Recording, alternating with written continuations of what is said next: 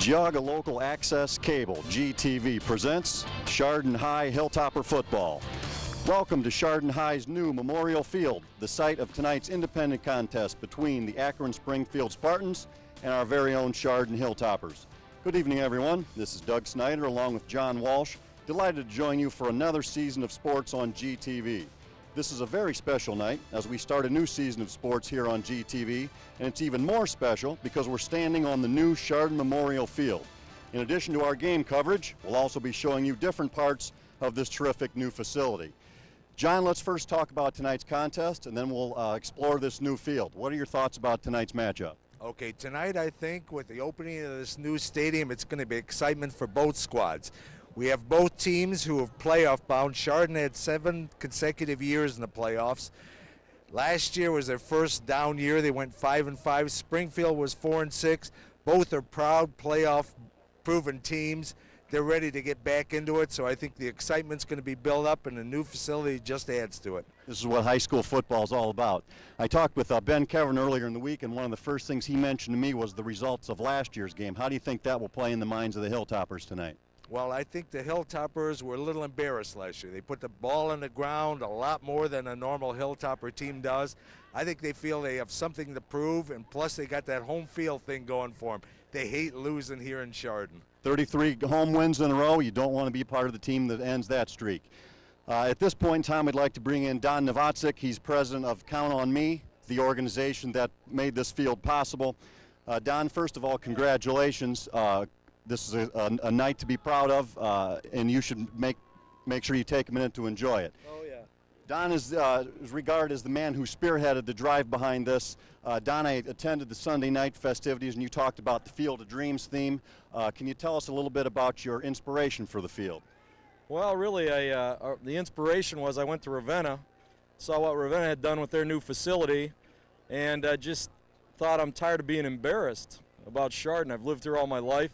Grew up here, went to school here, played sports here, raising my family here, and I was just embarrassed at the state of our athletic facilities, and decided it's done to stop. I'm done complaining about it. I'm going to try to do something about it. And so we got together a small group of people, and it turned into a bigger group of people, and then a bigger group of people, and it's beautiful. I mean, I think it's as good as any facility, high school facility, that I've been in. Well, the quality of the field speaks for itself, and our viewers will see that tonight as the game progresses.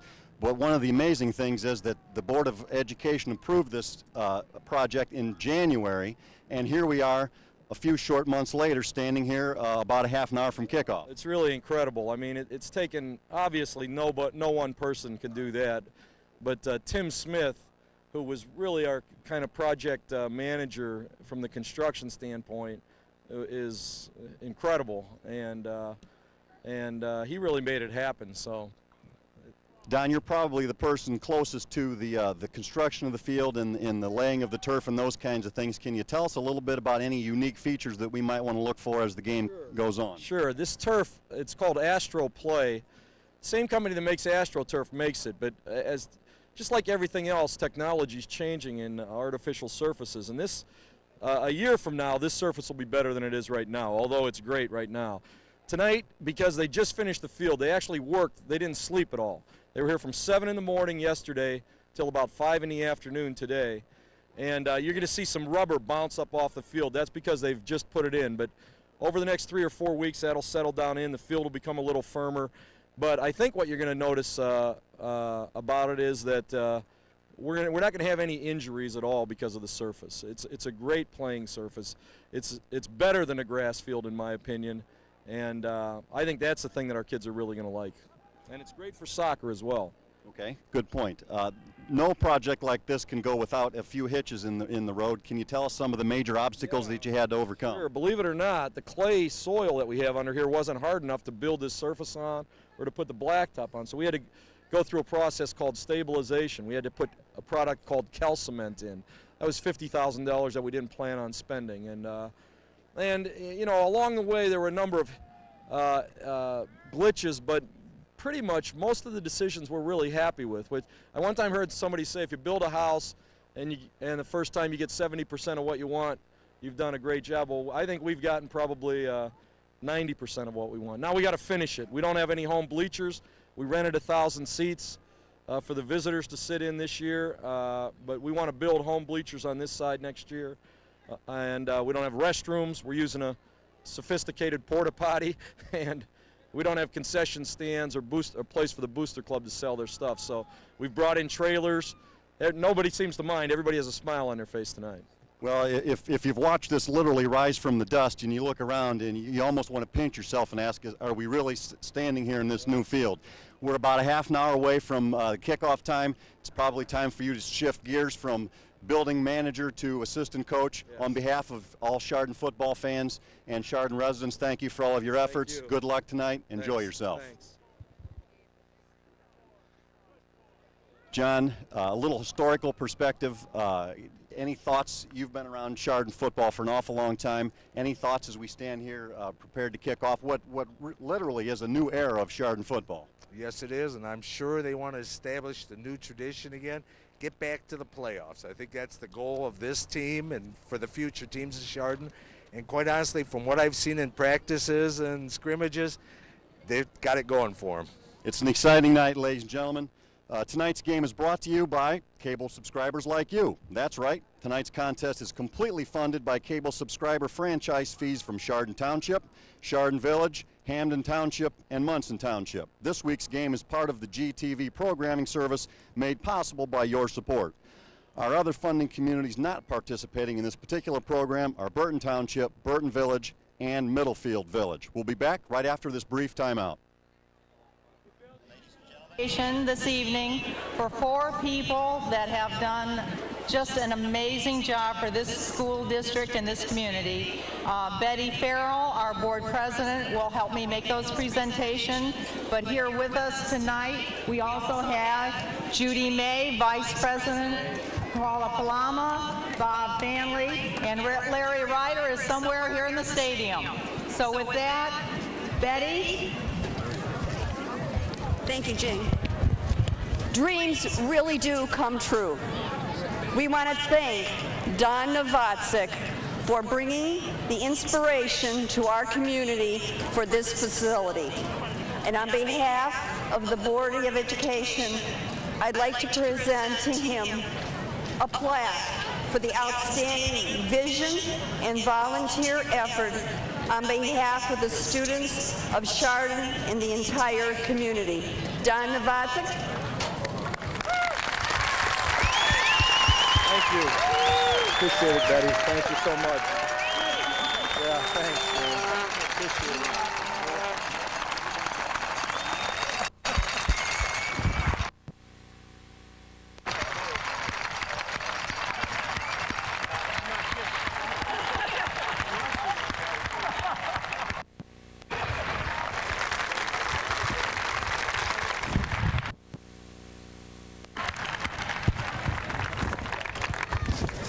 Another untiring worker here this past summer has been Tim Smith. Tim, we'd also like to present you with a plaque.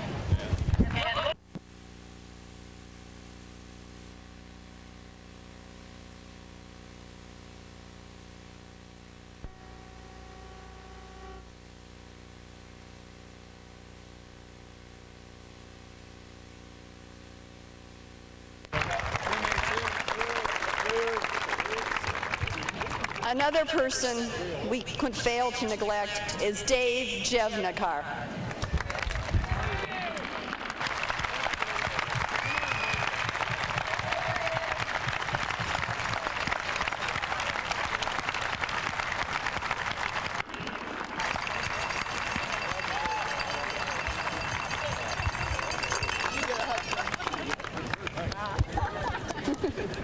Your hug comes later. Last but not least, a gentleman who I don't think has gotten much sleep in the last 48 hours, Dan Chapman.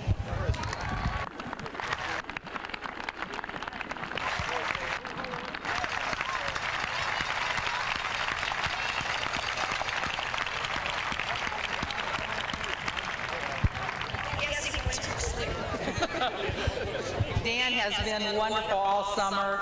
With all 4 of these gentlemen, we couldn't have had this miracle without you. Thank you again.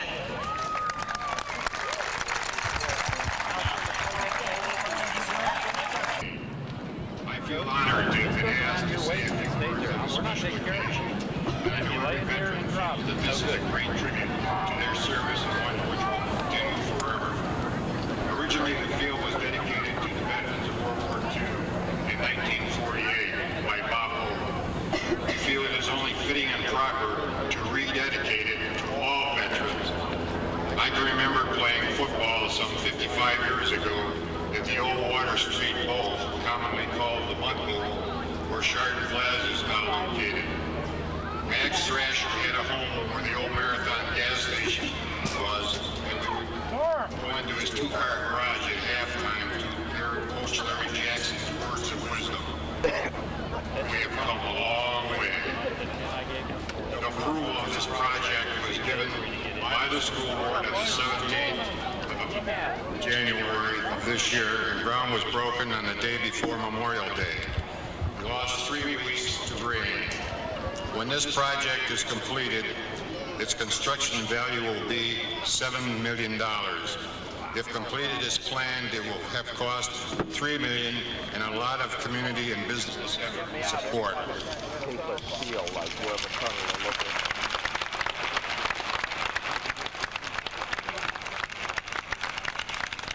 This field will not only serve as a memorial to those who have served, but also to those who were killed or missing in action. If not for those veterans, we might not be here, sitting here tonight, waiting to see a football game. The members of Veterans Foreign Wars Post 6519 and Chardon American Legion Post 167 will be forever grateful for naming this facility Chardon Memorial Field. In the future, the VFW and American Legion will raise the flags before each home game, and again, we thank you for this great tribute.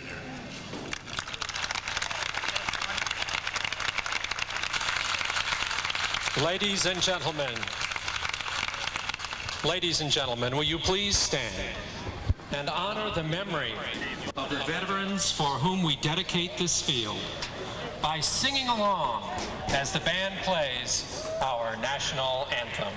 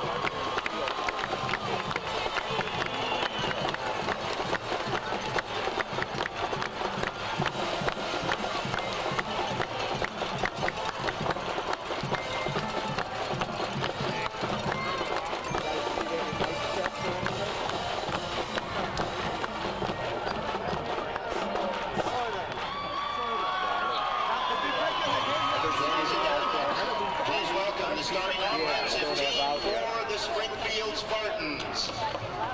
At tight end, number 11, Mike Kelvington.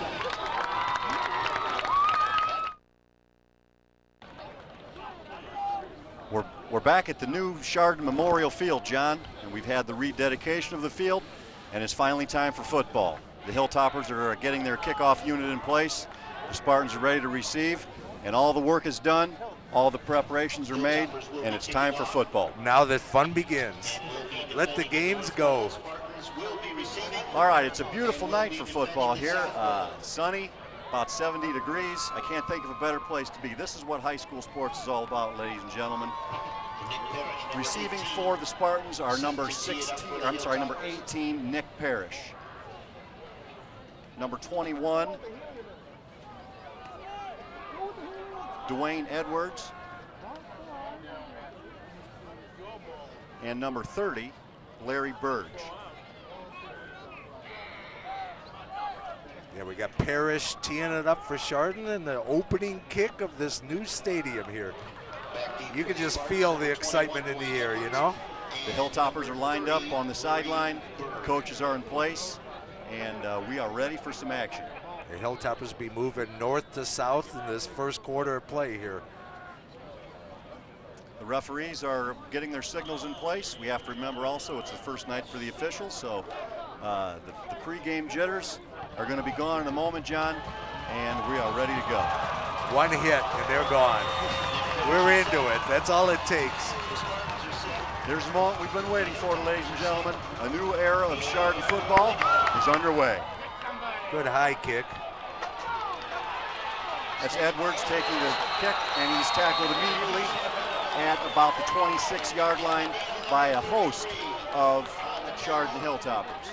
Yeah, essentially it looked like he tried to stop and just his feet slipped out from underneath him. I don't believe that's indicative of what this carpet's going to be like. I think that was just one of those incidental get out of balance and slip. Could be nerves, could be a variety of things. Everyone that we've talked to said the footing will be even better than a regular turf, so that certainly is not an issue here.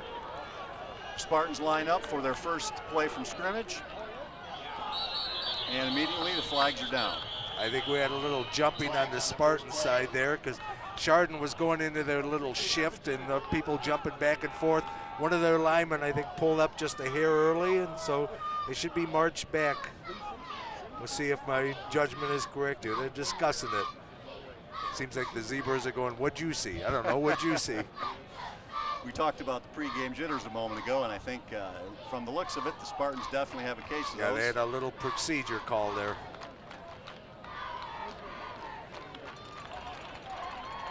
Oh, offsetting. We had an offside on Chardon, illegal procedure. So we'll just redo it. All that discussion, and we're right back where we started. The ball is on Springfield's 27. I'm a little lost on that one. How can both things happen? Somebody has to move first, don't they? Someone has to move first. Because like in the pros, defense can get back, not in the high school. Once you encroach there, that's it. So I don't know how both could happen at the same time. We'll try it again. 1st and 10 from the 27. There's a foul. Ball's loose. I think Spartans got it back. Looks like. Any question of pregame jitters, John, is gone. The Spartans have them.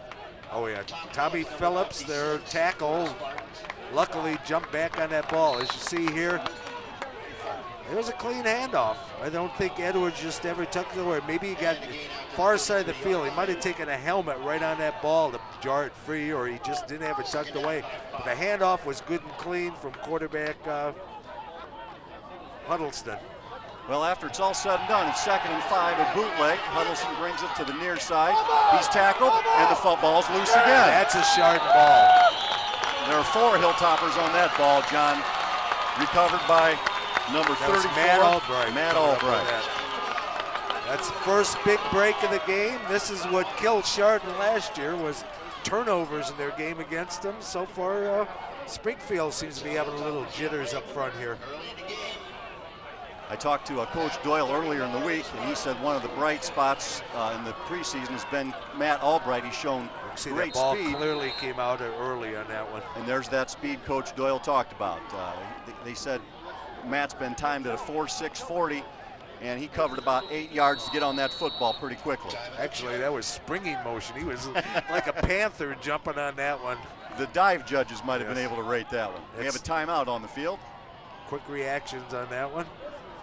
It'll be interesting to see as we look around this facility here, and it's just been a marvel watching this thing being built, and there's still more to go. So the Count on Me committee is still looking for help, you know, either in physical labor and definitely in funding. So get your pledges together. This is all privately supported stuff. The school hasn't put anything into this facility down here. It's all been private donations, and it's just a tremendous effort by the whole community here. Those of you interested in pledging can contact the Count on You at P.O. Box 798 in Chardon, 44024. And as John mentioned, there's plenty of work to do, so your pledges would certainly be appreciated. Yeah, it's essentially reached the point where let's finish the dream. You know, it's obviously more than a dream. It's a tangible asset right here. Finish it off time, and would just need more support to keep it going and finish it off, and just to have, maybe as Don Novotzik says, maybe the finest high school facility in Ohio or even the country. It's gorgeous. Well, let's see if the Chardon Hilltoppers can capitalize on that. Handoff goes to number 22, Tyler Turner. He might have lost like half a yard on that one. He kept trying to wait for a lane to open up, and you just got to run towards it, and as soon as you see it, react to it and hit it. He was just dancing a little bit. You can't be doing that in the backfield there. A loss of maybe a yard on the play. It looks like 2nd and 11.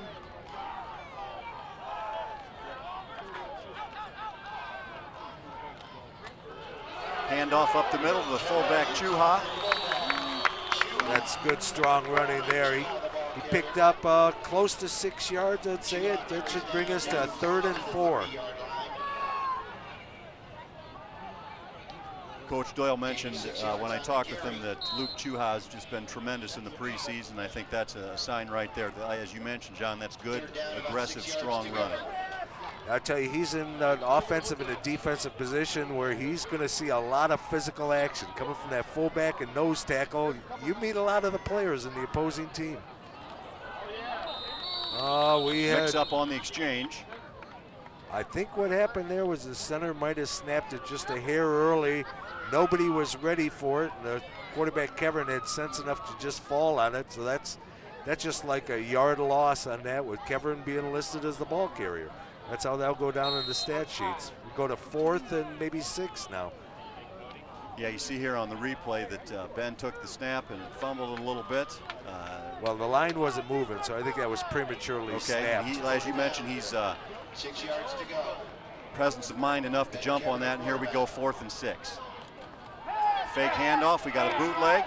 Got an open man. Merritt dives forward and gets the first down. That was 2nd effort. He was held behind the line there, which is the 25-yard line. He needed to cross it for the first down. He had the presence to realize where he was, stretched it out. First down. First down of the season. First one in the facility. This is for all you trivia butts out there. You can see he's behind the line right now. He's going to cross that line to get it. Dives, first down. Nice 2nd effort there by Dan Merritt. Just going forward, which is exactly what you got to do. Stretch that body out. That's a good 1.5 yards. Real nice play fake by Kevin to release the receiver. And here we go, 1st and 10 for the Hilltoppers. Merritt goes in motion, as does Turner. Ball goes up the middle to Chuha, and he's rumbling toward another first down. Boy, oh boy, that was pretty. He just got down low on that. Kid was down around his ankles. He actually was down lower than him, drove through it, broke that ankle tackle, and just drove ahead. Good bull rushing. Great job there. I tell you, it's tough. Luke is low to the ground, and he runs low, and he's got those big, thick thighs and stuff. He's a load coming at you because it's tough to grab. You're grabbing top of shoulder pads because he's coming in at such a low trajectory there. Gain of 8 on the play, 2nd and 2. Another flag then. Yeah, these are the type of things that you see in an opening game. You know, just, again, jitters, again, not quite into the sync of playing yet. It'll happen for both sides as Chardon jumps a little bit on that one. One of the things Coach Doyle talked about with the reduced preseason is that it's a lot to cram in 3 weeks to get prepared for a football game. This is the second year of the reduced preseason. They've gone from 2 scrimmages to 1, and Coach Doyle said that he just remembers how it was when they had that extra week of practice, the extra scrimmage, and he wishes that they would bring that back. Well, that's true. There's no question about it. The more you can practice, the more continuity you can get, but it's equal footing for both teams, equal footing for every team in Ohio. 2nd and 7, Kevin running the option, keeps the ball, turns the corner, nice block out and there. gets down very near the goal line. Nice block by Dan Rodriguez right on the corner there. Number 2 came back, held up that guy so Kevin could get to the outside. Let's see if we can get a replay on that one. Okay, I'm just watching the corner, the block that gets him around the corner. It's a split end, Dan Rodriguez. Flares out, comes back in and throw the block. You'll see him coming right there, right there. See him get around him? Nice job. 1st and goal from the 1-yard line. Trivia buffs, get ready because we may have the first touchdown in the new facility. Yes, we Up do. the middle, and we have the first touchdown of the season of the Millennium and of the brand new Chardon Memorial Field. Luke Chuha on a 1-yard run. Man, he's looking like your stereotypical fullback too. Coming low, just pumping those legs, because they're hitting them. They're hitting them early, you know, meeting them up in the hole. Watch, you'll see he's met up inside the hole there, and he just pumps those legs and breaks leg tackles. Yeah, look at him, pump, and he's in the end zone. Strong running. Good looking drive. Good short, little, just straight ahead, power Chardon football drive.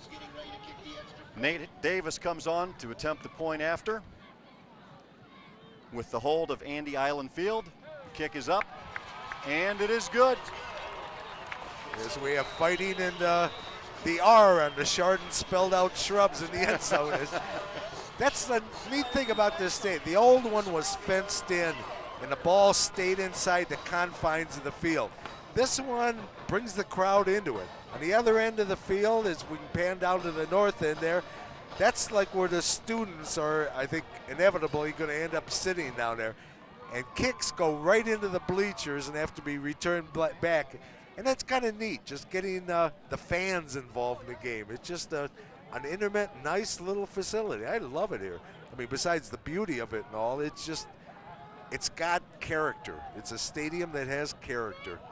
Well, those youngsters down in that south end zone who fought for that extra point are going to remember when they're in high school catching those extra points and field goals, and that's going to be all part of the Chardon football mystique, and it's just a great thing.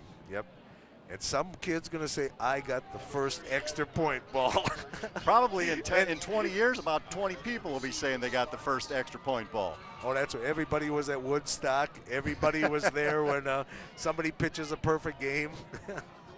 And 20 people will now claim to have caught the first extra point at the new Chardon Memorial Field. I think you and me are the only ones that can't claim that because we're kind of know giving ourselves away, yeah.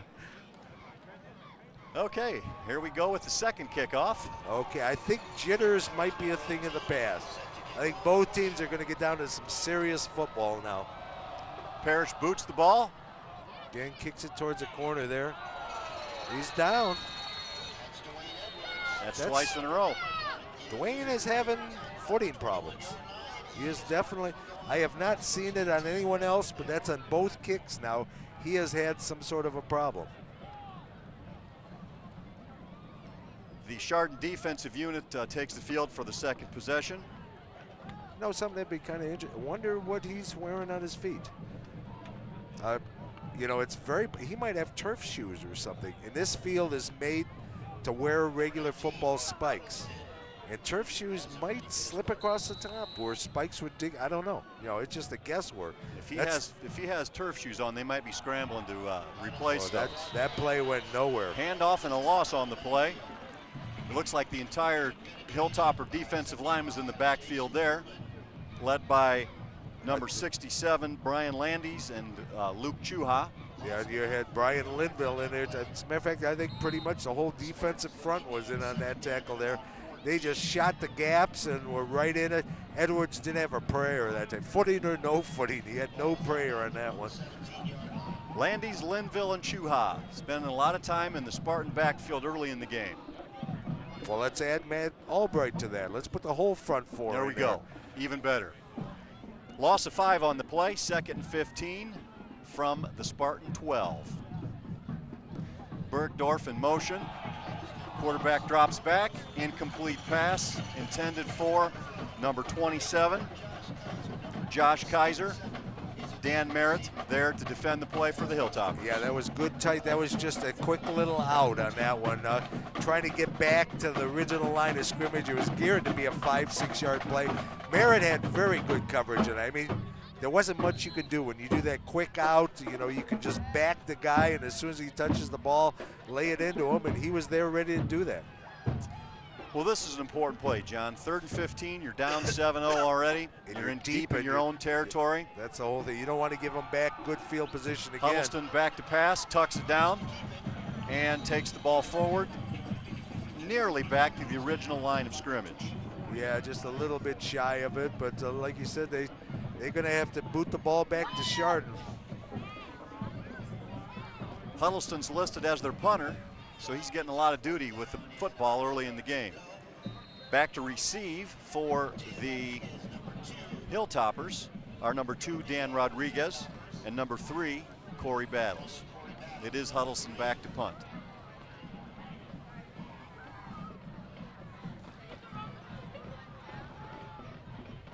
Snap. Nearly blocked. Yeah, and there's a flag on the play. It's going to stop just over the midfield stripe. There's a flag on the play back where the ball was punted. The Hilltoppers nearly blocked that punt, John, and somehow missed the ball, and there may be roughing the punter on the play. That's an automatic. If that's what they're going to call, that's going to be an automatic first down then. Well, they say football's a game of inches. That is certainly the case because the Hilltoppers were within literally inches of blocking that punt, missed it, ran into the kicker, and as a result, we're stepping off a penalty, and the ball is retained by the Spartans. If you can just get one finger on that ball, you can destroy the kicker, but without touching it, you can't touch him at all. I would suspect Huddleston's feeling like a very lucky man right now because that was very, very close to being blocked. At any rate, it's 1st and 10 for the Spartans, ball on their own 38. Oh man, penetration big time that time. Number 43, John Housen, into the backfield to make the tackle on the quarterback, Huddleston. Yeah, he came straight in. I think they were doing their outside linebacker blitz on that one because Housen was right there just as he was doing his fake and took down Huddleston immediately. Coach Doyle identified John Housen as a very pleasant surprise so far in the preseason. He's replacing Brian Smith, who was the 2nd leading tackler last year, and I think that's certainly evidence that he's doing an outstanding job. The pitch is tipped. Ball's loose on the ground. It's still loose. Chardon has it. Number 20 something or other. I didn't see who finished up, but I saw the 20. Looks like 22. Tyler Turner. Tyler Turner. It came up. That was saw somebody bending down to pick it up. When you're that deep, you fall on that thing. You know, and I'm sure when they're watching films, that's what the coach is going to tell them. They didn't snap it to the quarterback. They were running some little razzle-dazzle there. You can see Matt Albright tried to pick it up, and then it was still a loose ball until Turner fell on top of it there. It looked like Matt Albright got a hand on the pitch and deflected it, and from there it was just a scramble for the football. Hilltoppers get another break. 1st and 10 Hilltoppers on their Spartan 17-yard line, looks like. Nice whole lane open up on that right side. Eric Smith carries the ball. Eric was recovering from some injuries this week. He looked very healthy on that play, John. Oh, yeah. Once you get out there and it's Friday night, the injuries have a way of healing up. You had Nick Schussler and Jeremy Reynoso throwing lead blocks on that one, doing an excellent job as they open up a nice lane. Gain of 8 on the play, 2nd and 2. Handoff goes to Merritt. Nice balance. He got boxed in there, just kept moving forward. That's the important thing. If it's not there, just keep going forward there until something opens. That's what he found, was able to balance himself with one hand on the ground and go forward for a nice little gain where really it was pretty well defense. It was just good running on Merritt's part. First and goal from the 5-yard line. 3:50 left in the first quarter. Chardon leading 7-0. Knocking on the door to extend that lead. Yeah, I'll tell you, Springfield's, they're having problems holding on to that ball. That's their big downfall there. Look at that ball. Hand off to Chuha. Look at that ball running. Oh, that's got to be like at his 4-inch line. I can't believe with this stretch he didn't get across. Luke Chuha is gaining an awful lot of yards after he's hit for the first time, it looks like. Well, I'll tell you what. Doug, get down there and try to take him down. I think you'll find out he's a strong running back. And it's, like I said, watch how low he comes in. He bunches up, and, you know, he's like, the shoulder pads are like, seem like they're 2 feet off the ground. You can't get underneath them. All you take is this powerful upper body coming at you. Leans in, that's in there. Hand off to Chuha. Another touchdown for the Hilltoppers. And that's 2 for Luke Chuha tonight. As these are the type of games that put you into the scoring leaders of the area real quick. There's the handoff to Chuha. Follows the blockers right into the end zone and extends the Hilltopper lead. And in the end zone, we have our little group of kids waiting for the ball. Look at them. That is cool. That's a community touch, you know, that just makes it seem nice. You know, like you said, everybody gets a little piece of it. They become part of the team. Nate Davis ready to attempt his second point after tonight. Puts it through. And ready to complete his second point after attempt tonight. So far tonight, it's been all Hilltoppers, as they haven't really been able to do much in the way of anything wrong. You know, they've had a couple of penalties, but short of that, they've played just an infallible, powerful defense, strong running game, exactly what the conventional Hilltopper teams like. And Springfield, on the other hand, they're down a little bit. They got to shake those things off, get themselves righted, and start playing the type of football they're capable of. Well, if you're the Spartans right now, John, I think you want to focus on the fact that it's still early in the game. 3 minutes left in the first quarter. There's plenty of time. We need to get the ball, sustain a drive, and get some continuity with our offense. If you're the Hilltoppers, then you just want to go for the juggler and keep them down while they're down. Yes, exactly so. They got to shake off. I'm sure it's going through their heads, the fumbles and giving the ball to them deep in the territory. And, you know, that's the type of thing you just got to put in the past and just start from that point. Because like you said, we still have 3 minutes left in this opening quarter. So this game is nowhere near over, but the Spartan players got to start realizing that, getting their continuity back, starting to let their talent show a little bit. This is a younger team than the Spartans had last year. Talking with the Chardon coaches, they're young, they're pretty athletic. Maybe some of the youth is showing through right now. The fact remains that the Hilltoppers are up 14-0, and Nick Parrish has had his third kickoff. Here comes Edwards. He returns the football out just past the 35-yard line. Boy, he doesn't look like the type of runner you want to give a lot of room to. He seems like one of those quick water bug types that just dances around. So you want to keep on top of him, not let him get that running room. Or he's got the makings of a very difficult guy to take on one-on-one. I think there's some of that athleticism the coaching staff for Chardon talked about with the Springfield Spartans. We have an injury on the field. Number 66 for the Springfield Spartans, Clay Wetzel, is down on the play. Yeah, he was essentially on the side where the whole big pileup came, because everybody shot down. Ball was kicked on that end, and then Edwards cut it back in towards the middle of the field there. Well, most of the players were banging around in that area there. Tonight's cablecast is funded by your cable subscriber franchise fees, and we'd like to again extend thanks to all GTV funding communities, including those not funding tonight's contest, for their year-round support.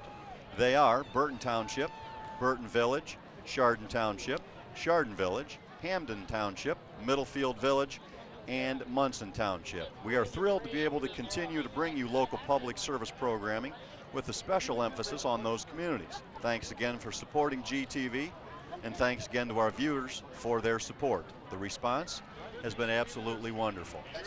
And the results have been absolutely wonderful tonight, John.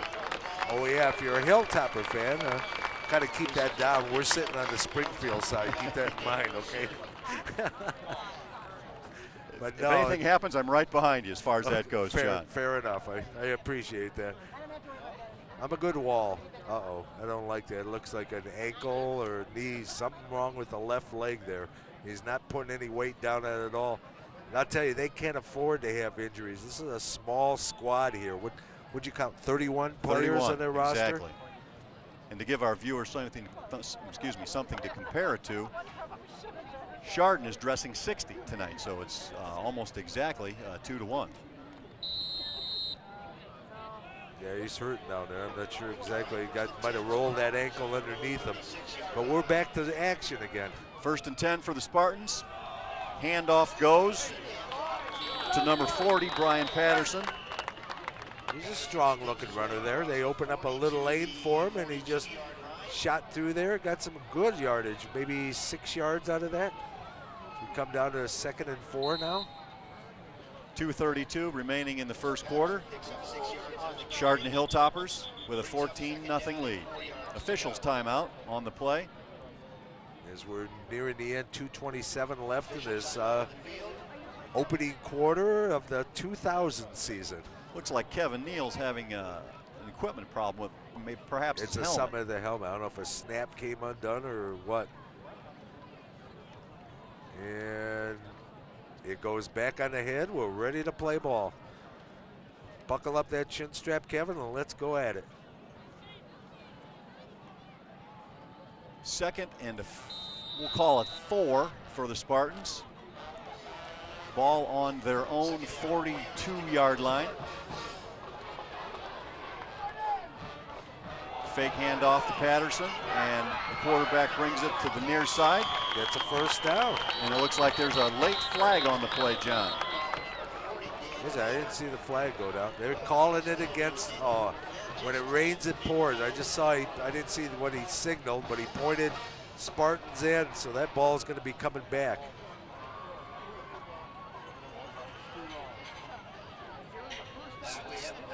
Yeah, we'll see if we can pick up whether it was a click, blocking below the waist or what. That's what I suspect from where the flag was thrown there.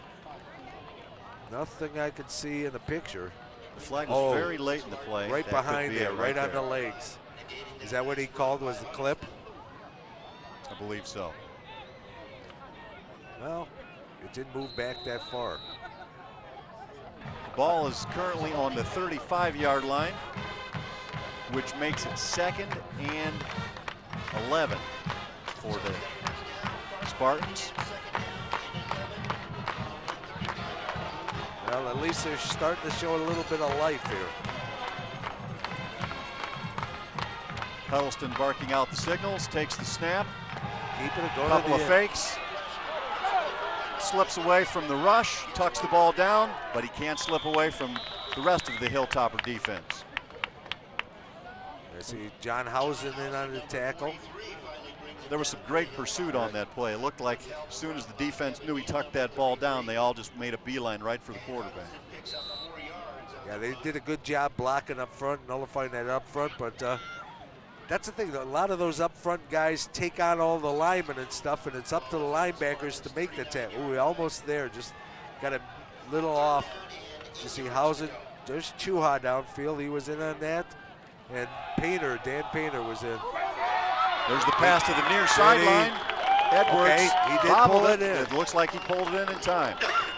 There's some more of that athleticism you spoke of, John. That was a fine catch. Yeah, that was like behind him for a couple seconds there. And he pulled in.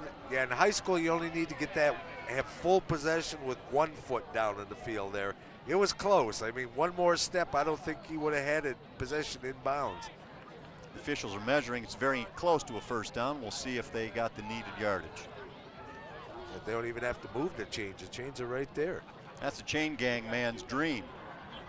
Oh yeah, nothing worse than running out to the middle of the field. I've run the chain gangs before. No signal yet, but they're not moving the chains forward, so they might be a little short. Fourth and, well, it's got to be within inches or something, or they wouldn't have spent that much time on it. This is where head football coaches earn their money.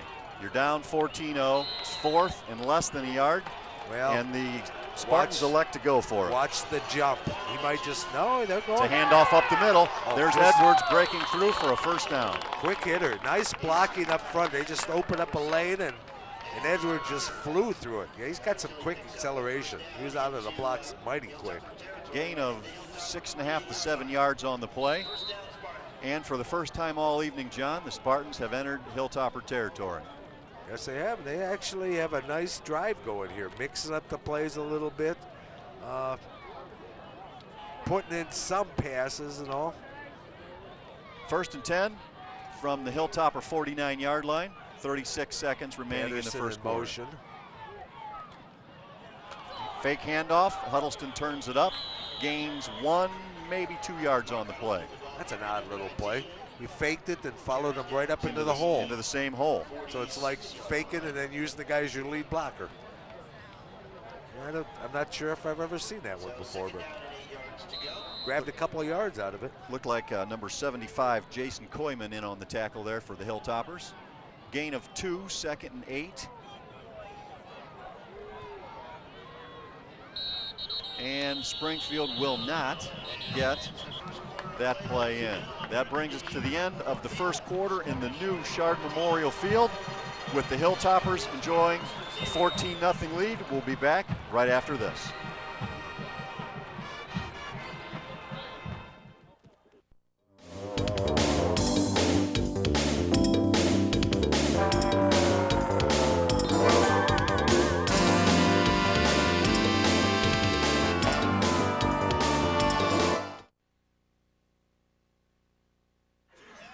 We're back at Chardon Memorial Field for the beginning of the second quarter.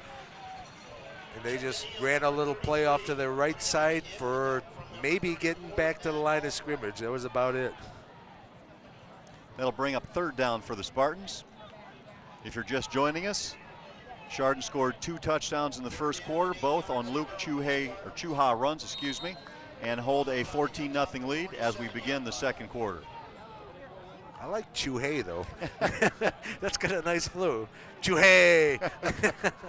I'm going to chalk that one up to be a new. I don't think I only get that excuse one time, so if I use that again, slap me. Huddleston takes the snap, tucks it down immediately, brings it to the near side, and gets absolutely nothing. Number 7, Dan Merritt, there to make the initial hit, and a whole host of Hilltoppers to finish the tackle. I'll tell you who did a nice job on that. Wasn't in on the play, but Matt Albright, number 34, locked up the end. The end was blocking on him. The lead blocker had to come and spin him. He kept driving the legs. He took a blocker out so everybody else was free to flow along the line of scrimmage and make the tackle. That's the type of thing. The statistics, Albright gets nothing out of that one. He really made that play string out nicely, though. Did a super job in that corner. That brings up 4th and 11 for the Spartans. Huddleston back to punt. To receive for the Hilltoppers, number 2, Dan Rodriguez, number 3, Corey Battles. The punt will go to Rodriguez, who calls for a fair catch. Nice high punt. That was a good job. And the Hilltoppers will take possession of the ball on their own 22-yard line. And now we'll see what they do. Not looking at the goal line down here. They're going to have to drive the length of the field. But I'll tell you, Chardon's kind of got a reputation. They can put together some time-eating drives. I've seen them go on 9-10-minute drives before. You know, just slow, methodical, 4 yards, 3 yards, 4 yards, first down, move the chains, do the same thing over and over. Now would be the perfect time for one of those 9-minute drives, as we have 10-19 left in the second quarter. Handoff goes to number 1, Eric Smith. He just got stood up there. Stacked up near the line of scrimmage. Yeah, he might have lost a yard and a half or so. Or actually, he lost more than that. What's that? Close to 3 yards, I guess. Bring up a 2nd and 13. Good penetration by the Springfield defensive line. That brings up 2nd and 13 for the Hilltoppers. Kevern looks over the defense. One of the things Coach Doyle likes about Ben Kevern is that he makes great audible calls, and he may just be calling one of those right now. The handoff goes to number 4, Luke Chuha. Goes right up the middle. His favorite type of real estate, John, right up the gut. Yeah, and I don't believe anybody has brought him down on the first attempt. He always seems to break that first leg tackle. Well, the middle of that Springfield line, number 76, Atapa, 52, Anderson, and 51, Turnowski. I would suspect they're getting very tired of Mr. Chuha already in the game. Oh yeah, because he's a load. He's goes at low center of gravity. He's got 215 pounds of force coming at him. They're not that big a team. They're 220, 230 max up front guys there. 3rd and 9 from the Hilltopper 23. Handoff again goes to number 1, Eric Smith. And a flag is down on the play on the far side of the field.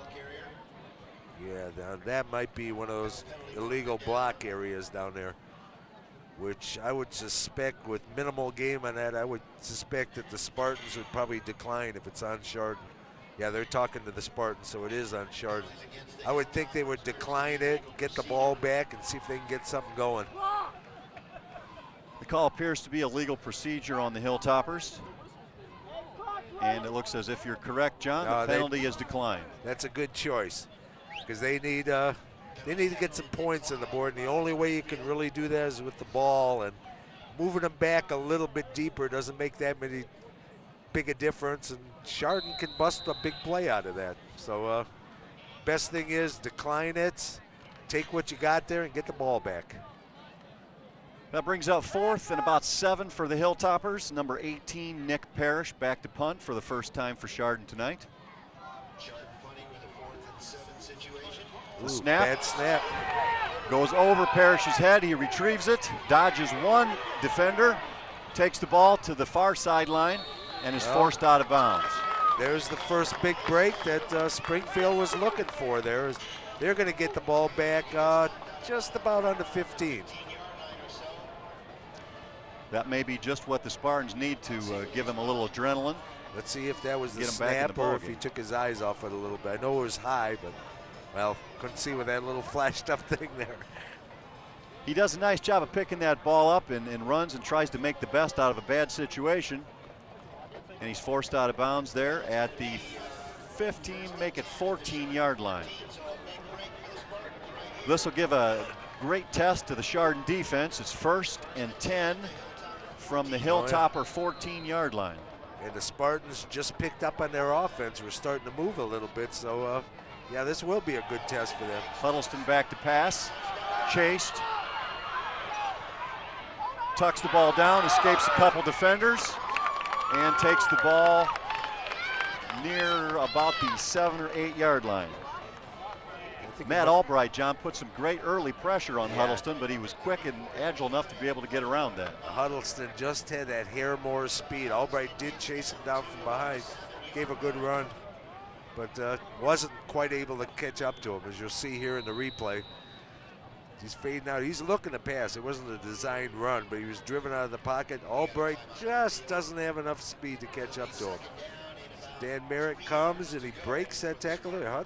Huddleston's a good, solid quarterback, sure. Good running quarterback. He seems to be quite an all-around athlete. He's a quarterback, he's their punter. They have him listed as the punt return man, so he can do a little bit of everything. And John, he plays defense too. He's their safety man back there, so he's on the field pretty much the whole game. 2nd and 3. Handoff goes up the middle for a Springfield touchdown. Number 40, Brian Patterson takes the handoff and goes right up the middle and gets into the end zone. Yeah, he's a good, solid running back. You look, he's listed on the roster as a 6 foot 200. I'm not sure about that 6 foot. He looks a little lower than that. The 200, I'll believe, though. He's a load too. The camera missed it a little bit. Went with the fake as the play ran off to the right side of the screen there. The Spartans prepare for their first extra point of the night and the season. Number 15, Brian Wood, knocks the ball through the uprights. And Akron Springfield has gotten the break they need, and they cut the Chardon lead in half. It's now 14-7 Chardon with 7:03 remaining in the second quarter. Okay, we're back to having a ball game, and this isn't where you want Chardon wants to put a 9-minute drive together because they only have 7 left in this quarter. Even English teachers like me can figure out you can't squeeze a 9-minute drive into time, 7 minutes. It's time management. That's what it's all about. That's why you're the legendary color man, John. You can make great observations like that. Yeah, state the obvious and state it twice if you have to. Nice scoreboard up here. You get to think, thank you, Chardon, after prom. I didn't read the lead in, so I don't know what they're thanking them, but I'm sure they deserve the thanks. Absolutely. You know? Those prom workers are up all night, and that's quite a job. A lot of times they plan for the entire year for that, so. They make some really grand ones around here, too, and every year it's a hidden secret theme that, right? All the school kids know about a week in advance. All right. Somebody tells their kid, somebody on the committee tells their kid, and it just spreads through the school. But parents don't know this, so we'll keep it secret. Okay, back to receive for the Hilltoppers are number 7, Dan Merritt, number 22, Tyler Turner, and number 2, Dan Rodriguez. Kicking off for the Spartans, number 15, Brian Wood.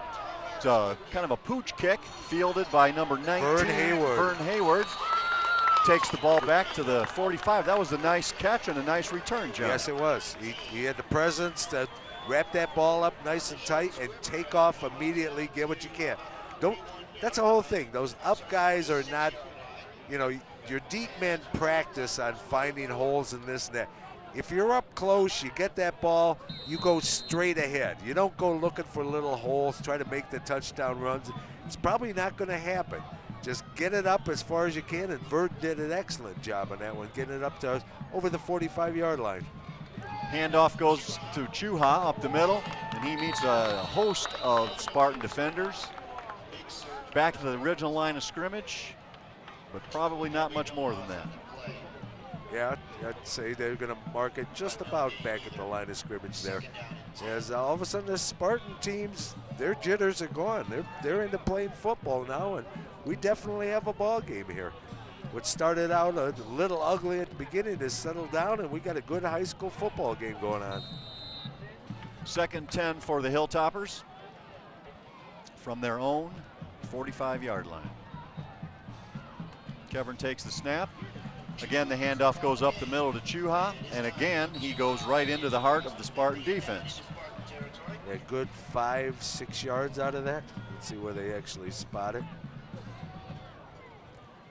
One thing you have to admire about Luke Chuha, John, is his legs are constantly in movement every time he touches the football. That's the key to being a good running back. Just, a lot of times you're going to get hit there, but if you keep those legs moving and driving, you could just break the arm tackles off of those and just move forward. If nothing else, you pump them to drive forward and stretch yourself out.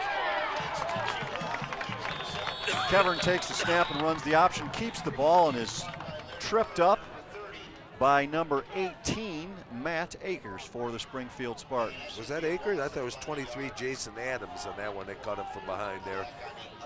But whoever it was came up quick, came from the backside there and just tracked down Kevin, and actually, a yard and a half loss on that play as we come to 4th down and right up just short of the midfield stripe. 4th and 6 for the Hilltoppers. Parrish again back to punt. Back to receive for the Spartans are number 21, Edwards, and number 19, Huddleston. Nice Beautiful kick. punt. Nice kick. Good hang time. Edwards catches the ball, comes to the near sideline. Brought down with a nice open field tackle by number 19, Vern Hayward. That's 2 nice plays in a row by Vern. Right now he's the specialist on the special teams because he's made 2 outstanding plays out there. Yeah, he held his ground, held that corner, saw Edwards coming to him. Edwards put a couple little jukes on him. Vern says, I ain't biting on those. Made a good open field tackle on a runner that I don't think you want to allow free. I just have a feeling that he can do some fancy dancing out there. Especially down the sideline. Vern wasn't in the mood for dancing. He wanted to tackle. 1st and 10 for the Spartans from their own 26. Huddleston takes the handoff and gives it to Edwards. And we had Housen had penetration that time, got him in the background, kind of slowed him up, and Matt Albright came up and finished him off up at the line of scrimmage there. Gain of maybe 2 on the play. 2nd and 8 for Springfield from their own 26-yard line. 4:18 remaining in the second quarter. We have a timeout being called here. I'll tell you one improvement, we have this scoreboard, which is just phenomenal. It's a good message board. It's a cheerleader almost, because you're getting all these defense chants, you know, the touchdown chants and all this other good stuff. There you see the scoreboard, and that looks nothing like most of the high school scoreboards you're going to see around the state of Ohio. This is a grand one. I'll tell you, the one facet of it I appreciated it drove me nuts on the other one. They did not list the timeouts left. And, you know, so we kind of sit here, what, they got one left, 2? do you remember? It's right. They used one on that. Oh, that's right. You know, so we're playing guesswork. There's no more guesswork. You look up there, timeouts left 2. There's the old scoreboard. That's what we're talking about. Looks kind of lonely over there by itself, doesn't it, John? Yeah, it's kind of sad in a way. I mean, it served us well. Don't get me wrong. There's a lot of memories through that scoreboard, but this is the place where new memories and new traditions are going to begin. We're back to the action here. 2nd and 8 for Springfield. And the handoff goes to number 40. Patterson, the fullback, big fullback there. And, he's stacked up for no gain or possibly even a loss. Yeah, John Housen shot in from his linebacker position there and just wrapped him up tightly. Dropped him, yeah, in the backfield for a yard and a half loss. So we come down to 3rd and 10, maybe just a hair shy of 10, but we'll call it 10. This is a good opportunity for the Chardon defense. Yes. They can get a stop here and the ball back. You can possibly get a score by the end of the half. Huddleston back to pass, tucks the ball down, cuts up the middle to the near sideline. Looks like he gets to the first down and is met by a host of Chardon tacklers. And I think, John, Huddleston was able to get past the first down mark. I believe he did. It crossed over it again. He had to get just up to the line, I believe, and he actually crossed it just a hair. Somebody had a hand on it, but Huddleston's got that quick spin. As soon as you touch him, he spins. Watch, you got a handful of jersey there, but I think he's too strong a running back to bring him yeah, he crosses over the line easily over the line. Huddleston's got a nice arm, John, but he's under a lot of pressure back there, and we haven't seen him actually been able to throw too many passes. Yeah, I don't think you're going to, you know, till they can nullify that up front stuff, I don't think you're going to see much in the way of passing from him, because when you're under that much pressure, you know, you start getting the happy feet, and the other one, well, you just don't have the time for your pass patterns to develop. Gain of 3 on the last play for Brian Patterson, which brings up 2nd and 7 for Springfield. Yeah, as we're winding down, under 3 minutes now. We got 2:48 left in this first half on the new field. That's the history-making game, as we'll call it. Springfield in the shotgun. Huddleston takes the snap, tucks it down, puts his head down, and gets back to the line of scrimmage. I'm guessing that formation must, you know, because it was strictly a run. So I'm guessing the reason they put him in the shotgun was to try to get the linebackers to make that initial drop, thinking pass, get the secondary drop a bit. Hopefully the up front guys can open something, but it just didn't happen that time. Springfield in the no-huddle offense. He's going down. He's covered well. Good coverage. Incomplete pass, some outstanding coverage by number 22, Tyler Turner. Yeah, he was step for step. He had him fronted there. So the only problem he was going to have was if it was an underthrown pass, but Huddleston had plenty of air under that, and there was no opportunity there for the Spartan defender to get under, or receiver to get underneath that ball. So we get the fire it up sign on the scoreboard there. We got to keep watching. It's all new. You know, it's like we haven't seen the full repertoire of graphics. That brings up 4th and 6 for Springfield. And they will drop into punt formation.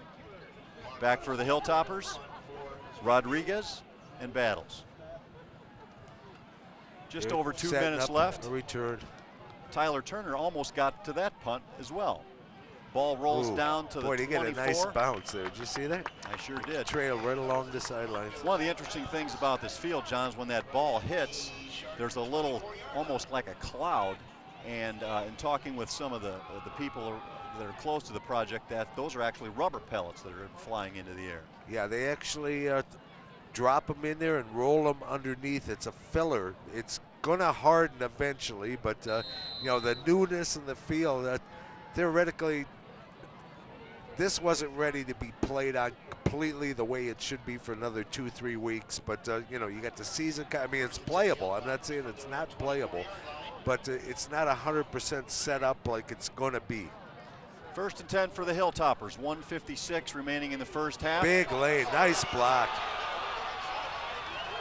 Number 7, Dan Merritt, with a beautiful run, takes the ball up near midfield.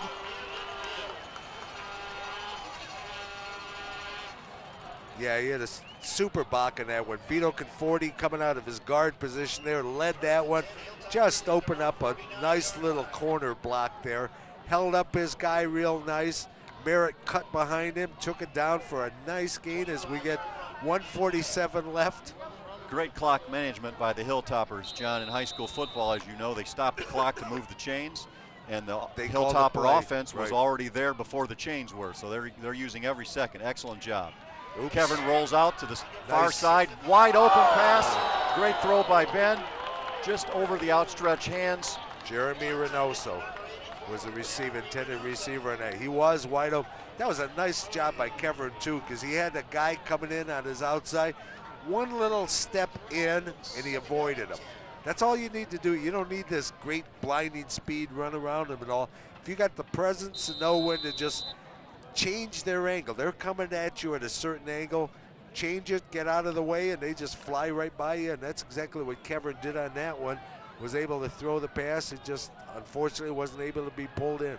2nd and 10 from the 49-yard line. Minute and a half left in the first half.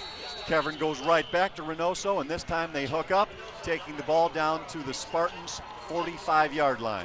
Good. 1:23 left in the half. That's the type of play I like to see. I like to see tight ends brought into it. I especially like to see where somebody drops one they know you can catch. You come right back to him saying, hey, we got confidence in you. And Reynoso comes through on that. Good grab, good pass. Here we go. Yep. 3rd and 5. Kevin drops back to pass again, rolls out to his right, sets, throws the ball over the middle, and we have a couple of flags down on the play. That may be offensive interference on that. I think Dan Rodriguez kind of came through him. So that could be called offensive pass interference. It almost looked like but that was a good job. Rodriguez became a defender almost on this play. And he did pretty much what if not, it probably would have been intercepted. As we see, yeah, you can see he's hitting him before the ball has arrived. And the defender has as much opportunity or right to catch the ball as the offensive guy does. So in that case, you know, they kind of reverse roles, and Rodriguez just did the pass interference, which really was a smart play because it would have been picked off. Yeah, it's the good news, bad news situation. The bad news is they mark off 15 yards on you. The good news is you still have the football. Yes, and that theoretically you're going to put them further down the field than the punt. So we got 57 seconds left in this first half of what's been started out sloppy, but is turning into a good, solid play game by both teams now. 4th and long for the Hilltoppers. And Parrish is back to punt. Back to receive for Springfield, Huddleston, and Edwards. Plenty of time to punt. That's a beautiful spiral kick. Edwards fields it on his own 26-yard line, cuts up, and takes the ball back out to the 31-yard line.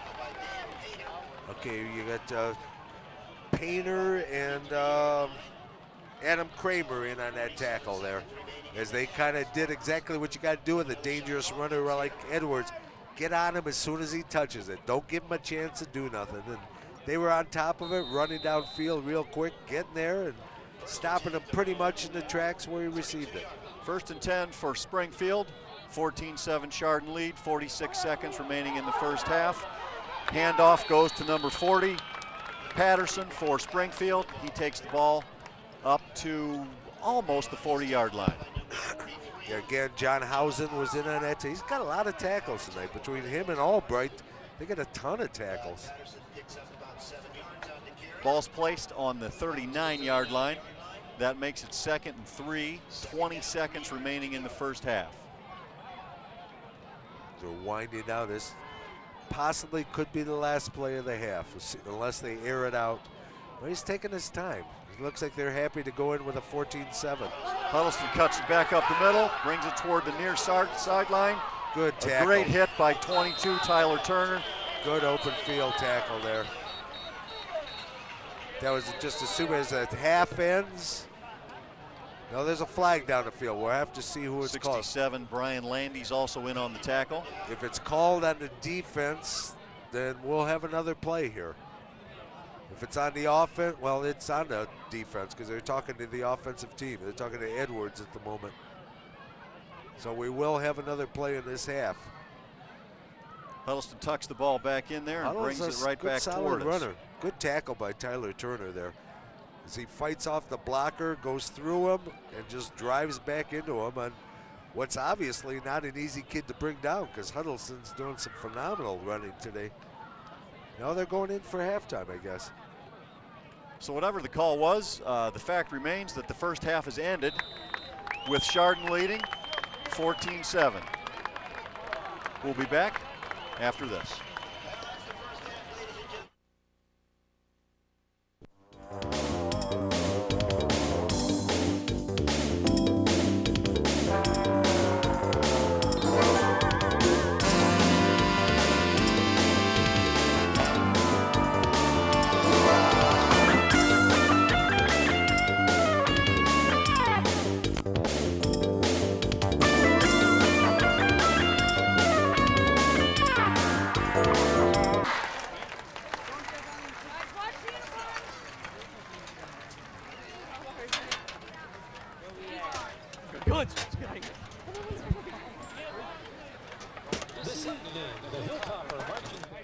Nice job. Put your drums on the ground, in your line, kneel down in a group.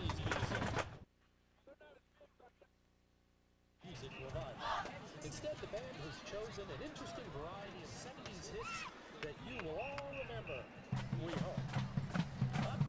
This is a song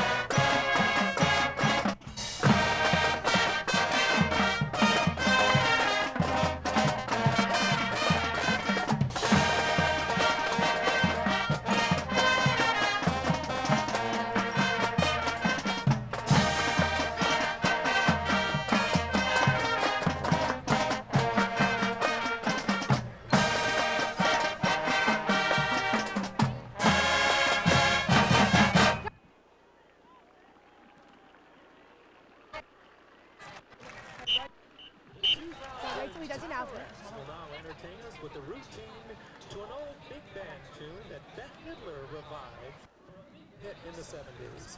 Boogie Woogie Bugle Boy. Tweet, tweet, tweet.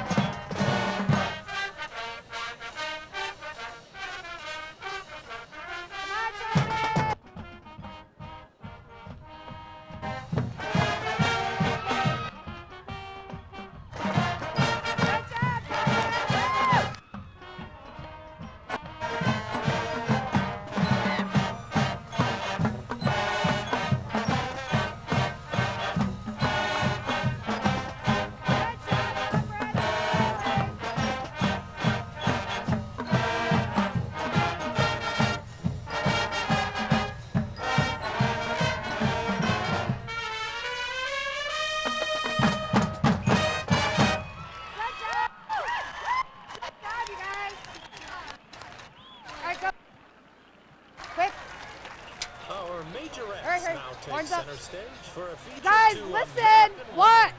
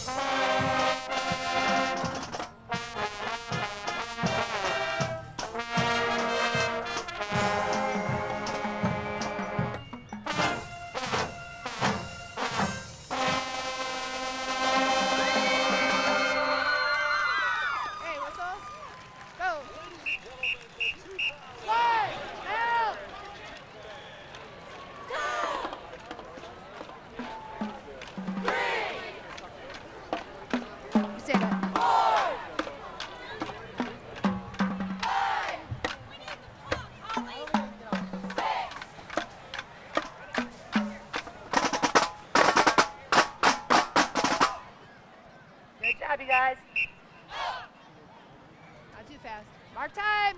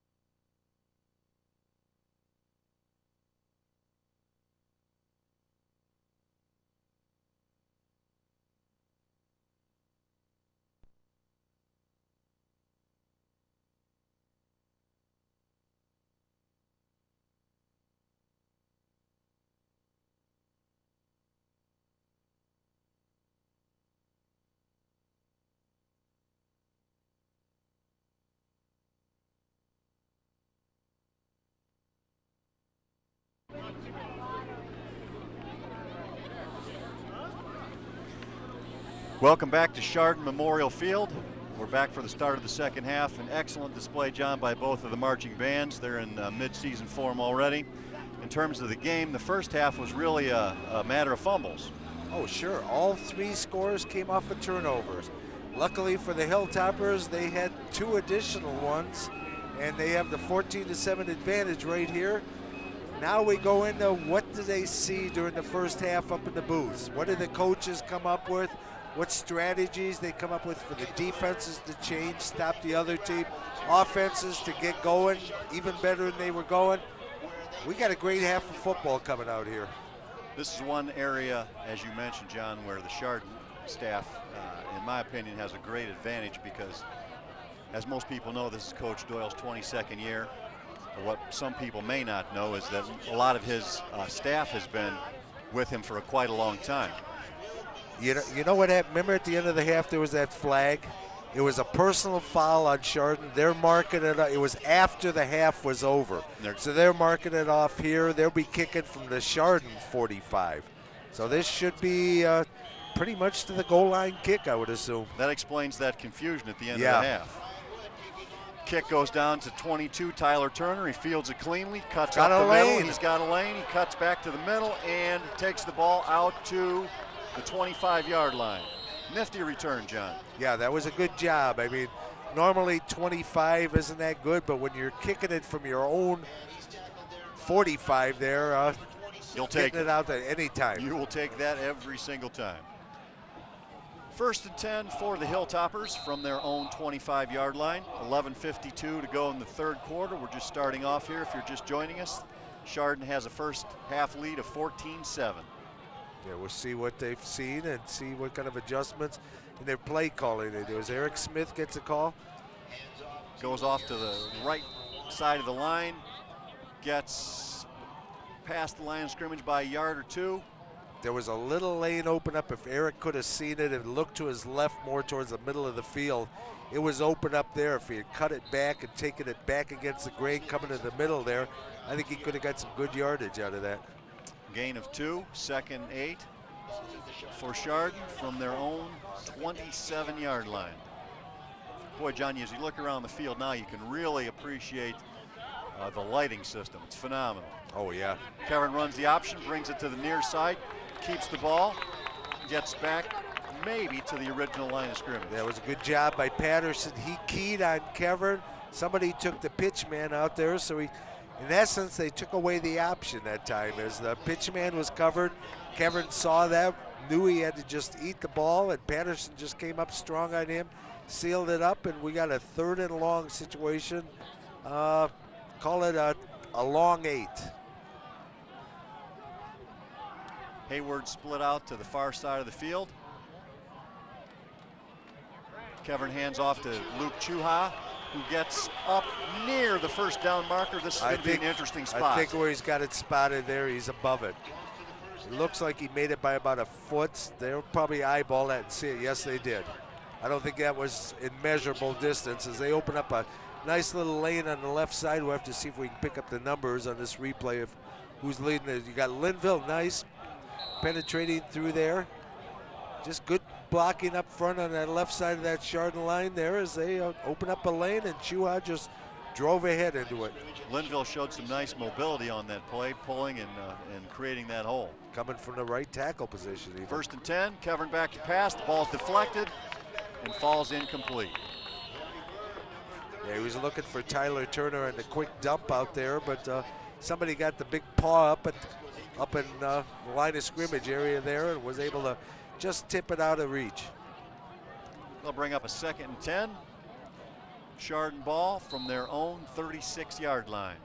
Yeah, I'll tell you, the Spartan defense, they got good size up front, but the rest of it's not big, but they swarm real well. They got good, seem to have good team speed out there, and they rotate over and feed on the ball real quick.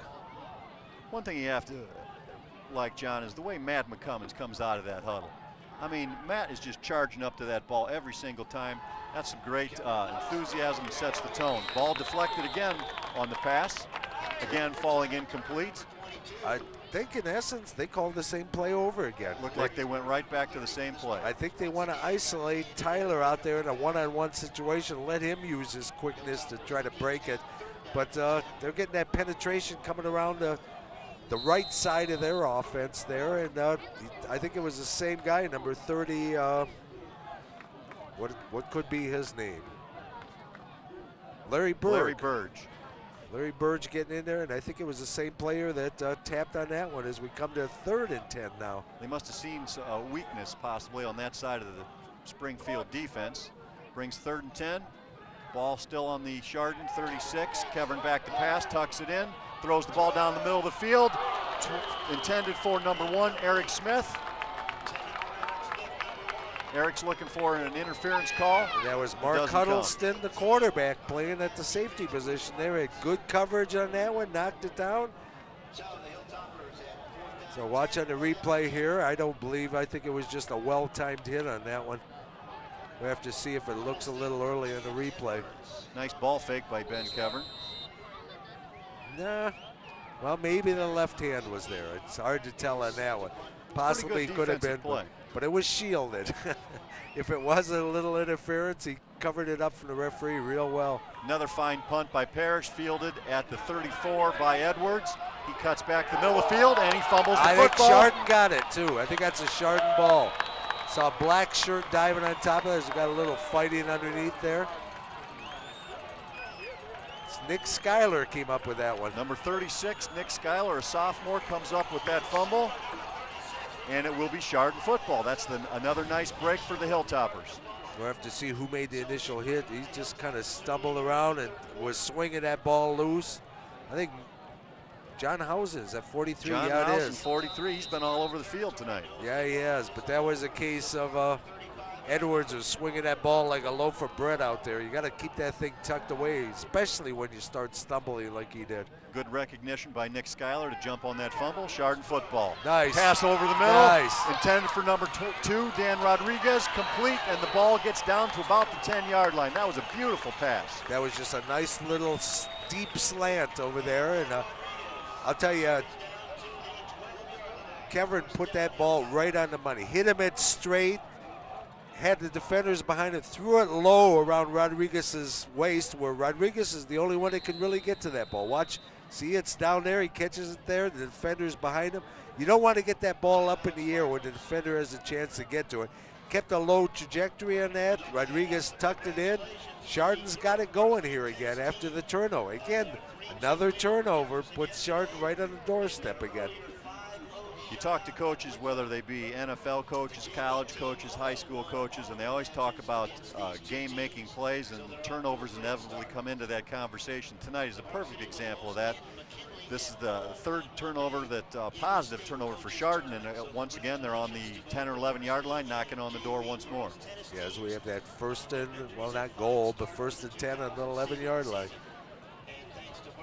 We have a timeout on the field, which gives me time to remind you that high school sports is just part of our programming lineup this fall. Sports coverage continues all fall long as we cover Berkshire, Cardinal Notre Dame Cathedral Latin, and Chardon sports, including volleyball, soccer, and more football.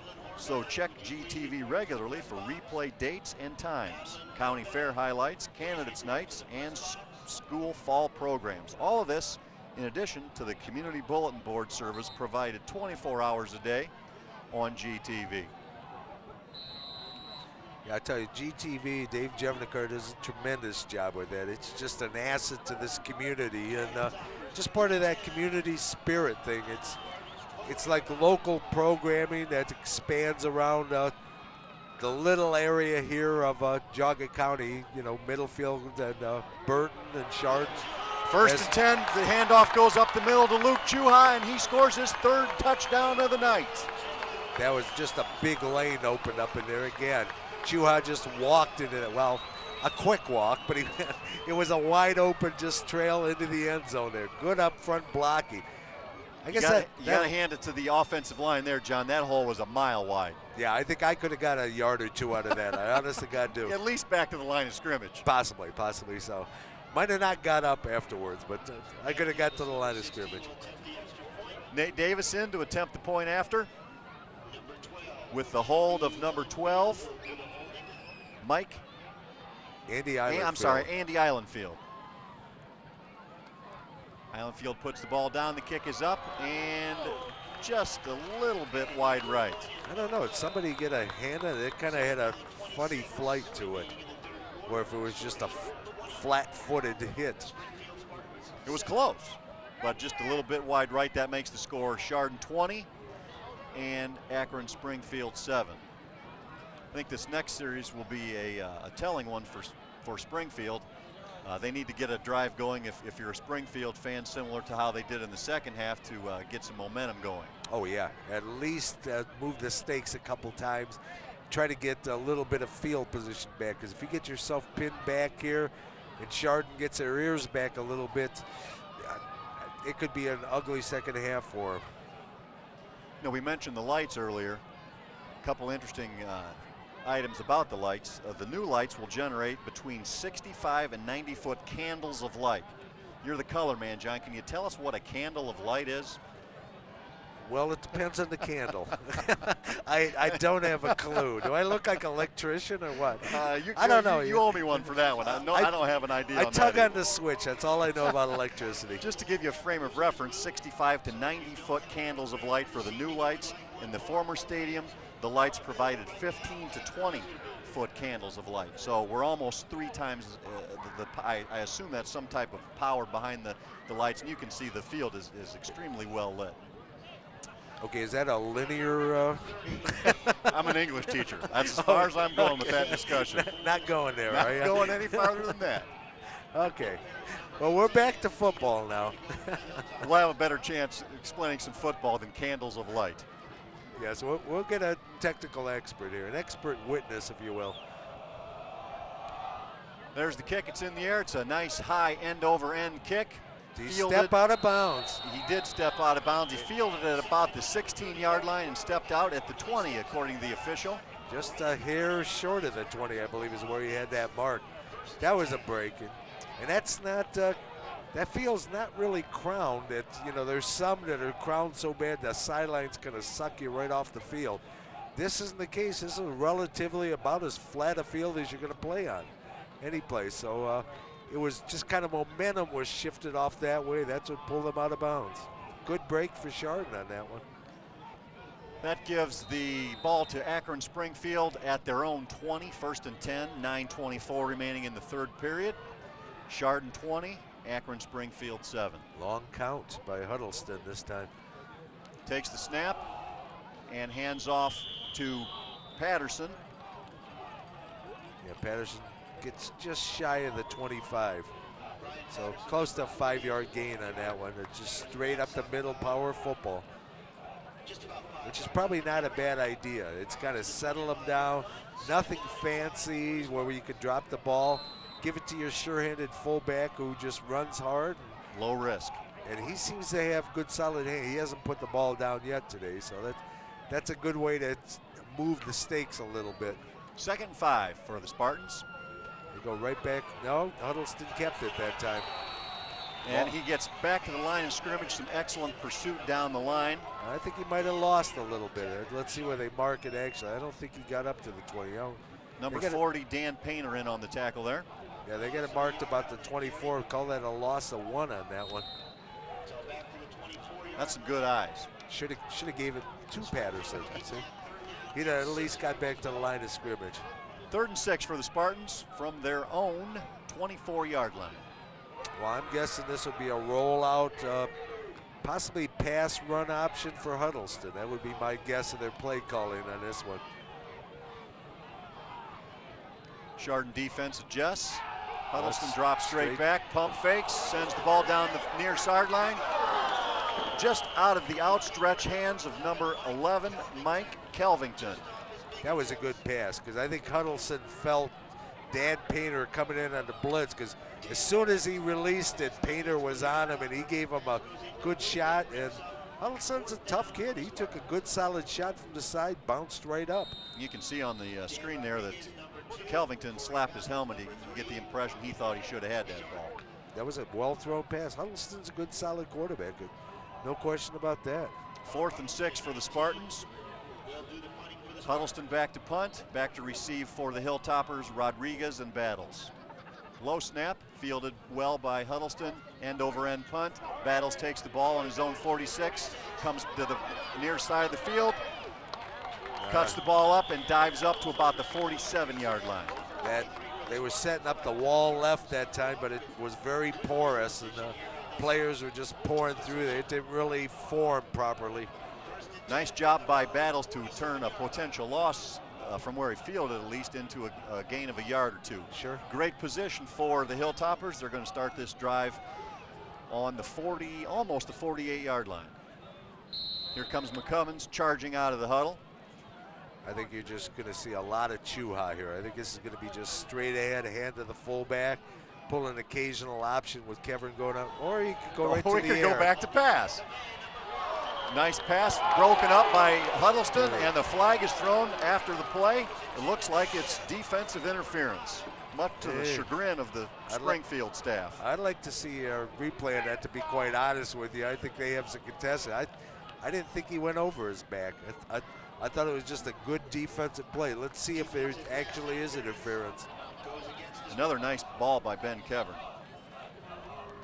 I don't see contact right there.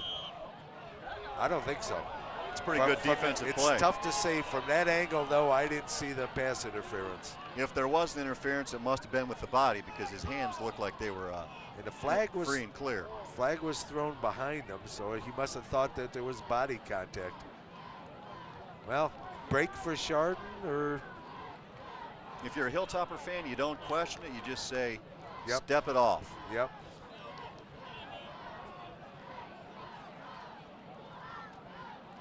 .738 remaining in the third quarter. Chardon looking to extend their 20-7 lead. Trying to figure out where to mark the ball at. Officials marking it off. That was a slow march off. There we go. We're down at the 25-yard line, or more. I guess 25 wasn't good. How about the 22? What is it? I think he lost count there. Is that 12 or 13? I'm stepping off. I'm gonna have to cross-check there. It might be a 2-tier penalty for some reason. Who knows? Check the new rules for this. They come up with some bizarre ones. Here comes the handoff to the near side. Number 7, Dan Merritt, takes the ball past the line of scrimmage of a gain of about 2, I would say, down near the 20-yard line. We had both guards pulling on that. Nick Weber and Vito Conforti did a good job leading there. Merritt did a good job running his hand on the back of, I believe it was Weber, and kind of directing him, playing off it. Again, moving forward as he's doing it. That's what ball carriers have to do. You don't stand there and juke in position or go back or nothing like that. Keep it moving forward. Wait for it to happen in front of you. Kevern has a great fake with a bootleg, takes it down. There's a couple flags on the play. Kevern is into the end zone. We'll have to stop to see what the call is. I'm guessing it might be coming back. I'm guessing there was an illegal block in the corner. Whatever the penalty might be, it doesn't negate what a great ball fake by Ben Kevern. He had the entire Springfield defense sucked to the inside. Watch this. See if we can see the infraction. It's got to be an illegal block out there in the corner somewhere. Nothing so far. There comes the flag. I didn't see it. A hold. They call a hold. Okay. Those officials sometimes have some great vision. They see things that mere mortals like you and I miss. The thing is, there were 2 flags thrown at the same time, and they both saw. So, you know, it's not a phantom one. Right. Both of those officials apparently saw the same thing. Or they planned it out in advance. That's the only thing I can say. How's that for going back to Chardon's side? That's a nice dance step you had there. That makes it about 2nd and 22, 23. Kevern drops back to pass. Ball's thrown over the middle, intended for Tyler Turner, intercepted. Yep, down at the 10-yard line. By number 46, Scott Bergdorf. Well, if you're a Chardon optimist, that's as good as a punt because it still hasn't buried back way in their own territory. Yeah, that was just good defensive coverage back there, and he just stepped right in front and took Kevern's pass away from Turner. Yep, just jumped right in front of him, read it real well, timed it out. Yeah, Scott like you said, Bergdorf. it kind of puts it on the offense, though. It puts a little burden of pressure on them because they got the ball deep now. 11-yard line, the ball spotted. 6:46 remaining in the third quarter. Chardon 20, Akron Springfield 7. Huddleston takes the snap, rolls out to the far side, escapes a couple of tackles, and is hammered by number 67. There was Brian Landis. Yep, he got hit by a couple of players there rather hard, and got about a yard and a half gain out of that, but took a beating on. He's going to feel that one tomorrow morning. He's a tough kid, though. He is, absolutely. He's a nice football player. But one that I'm sure would love a whirlpool after this game because he has taken some big-time shots out there. That's a very hard-fought yard gain. 2nd and 9 for the Spartans. Huddleston drops back again, once again tucks the ball down. John, Huddleston has had no time when he drops back, even when he rolls out. That Chardon defensive line is all over him. That was Linville and Landis in on that one. Linville getting the initial hit, Landis helping him finish it off. Yeah, like you said, he dropped back, just starting to set his feet, and it was time to move forward because they were on him. Even the rollouts aren't buying his time. Those defensive linemen, the down linemen, are just doing a great job. Yeah, he's doing it moving, quick feet, spin moves and stuff. That's where he's getting his yardage, but he doesn't have the setup time to be a pure drop back passer. They've taken that facet of the game away from Huddleston tonight. 3rd and 8 for Springfield. Huddleston drops He's back. Got to dance again. Escapes a couple tackles. Brings the ball to the near side. He's got a chance at a 1st down. Tyler Turner runs him out of bounds. Close to the 1st down mark. It'll have to be an interesting spot to see where that play ends up. I don't have a good enough angle to get a reading on it. Yeah, they're calling it a first down. You're always watching on the replay. You can see again, he starts to set up. He's getting the pressure there. Got to move out. Albright had him wrapped. Couldn't quite finish him off there. And then it's just pure athleticism that gets him outside. He's got some good speed. Turner just gets the wrong angle there. Patterson takes the handoff on 1st down for Akron Springfield to the left side of the Springfield line and gets out past the 25 to the 26, according to the spot. Patterson's a hard-running fullback. He's a good-looking fullback. We get a couple of good fullbacks in this ball game tonight. Absolutely. Officials timeout. Looks like number 40, Dan Painter, lost his helmet. There it goes back on. We got a little substitution as Jason Coyman's coming in for Brian Landis, giving him a little spell there.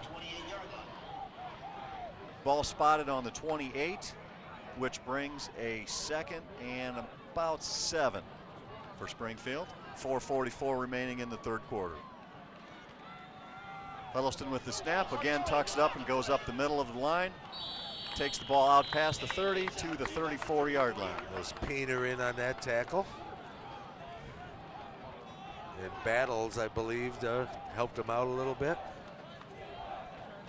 This will be an interesting call, John. It's 3rd and a long one.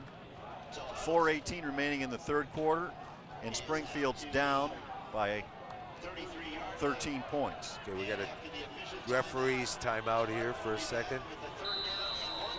Not sure. Oh, I think somebody had. They're going to think it over. I think they credited that timeout to Akron Springfield. They must just understand. Called one. Yeah, there was a referee timeout for a hair there. This is a big play, and the Springfield coaching staff and the team are going to talk it over. As many of you know, the Count on Me campaign began in earnest just this past January. Although there has been a tremendous amount accomplished thus far, there are still major challenges ahead. Now new pledges are still needed. For those of you who have pledged, we would ask that if you haven't sent in your first installment, that you please do so at this time. If you're able to accelerate or increase your participation now that you've seen what a fantastic community facility this will be, please by all means do so. There is still a tremendous amount of work to do. We appreciate your support thus far and encourage you to help out as much as you can. If you'd like some more information, you can write to the Count on Me or Can We Count on You, I'm sorry, at P.O. Box 798, Chardon, Ohio, 44024. That's Can We Count on You? P.O. Box 798, Chardon, 44024. Okay, and here they come back to the lines. Tell you the truth, I just go straight ahead. Either give it to Patterson or sneak it yourself. They need a first down. Absolutely. It's reaching a point in the game where Springfield, if they want to get back into it, they got to start making their move. The only way you can do that is keep the ball with a first down. Long count, trying to draw the Hilltoppers offside. Great discipline by the Hilltoppers, and he's stacked up right away. Huddleston's pointing toward first down, but it'll be an interesting spot here. No, I think he got it. That was given to Edwards that time. That kind of surprised me.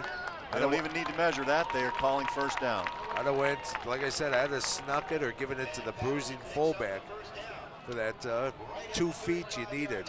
The nose of the football is directly on the 35-yard line. Be that as it may, first down and 10 for the Akron Springfield Spartans. 3:55 remaining in the third period. Chardon 20, Springfield 7. Huddleston takes the snap, reverse pivots, brings the ball to the near side, gets out near the 40-yard line. Brought down on the play by number 40, Dan Painter. Yeah, they're making a good drive here, and it's not exactly panic time. We got a whole quarter and 3.5 minutes left, so they can afford the luxury of a nice drive, but keeping the stakes moving is good, but they got to keep doing it. If you're going to have the long drive, you got to score off of it because you're eating a lot of time, which is Chardon's luxury right now. Handoff goes to Patterson. He's stacked up very near the yard of scrimmage, or the line of scrimmage rather. Gain of 1, possibly. Yeah, gain of 1. It's about 3rd and 4. 3rd and 4. Yeah, again, another big play. You know, where they want to keep these chains moving. So it's again, it's a big play too for that Chardon defense. So back into it, and you know, they do have a varied offense. You're not sure. It does center on Huddleston a whole bunch. Yeah, you know, he's the main man. You almost a guy that's worthy of having a spy on him. He rolls out to this side and is thrown for a loss. Met by number 33, Kevin Neal, hit him square on and knocked him back a couple of yards after the point of contact. And I think half of his teammates were in on that one too. Absolutely. There might have been 2 Chardon kids that didn't get a piece of him. Because that time he just got stuffed right at the line of scrimmage. Because we're watching the replay, you see, like, no, I guess we won't watch the replay. We've changed our mind here. As they come back, we get the 4th down play. They're going to be punting. Huddleston back to punt, which is what the Hilltopper fans are looking for.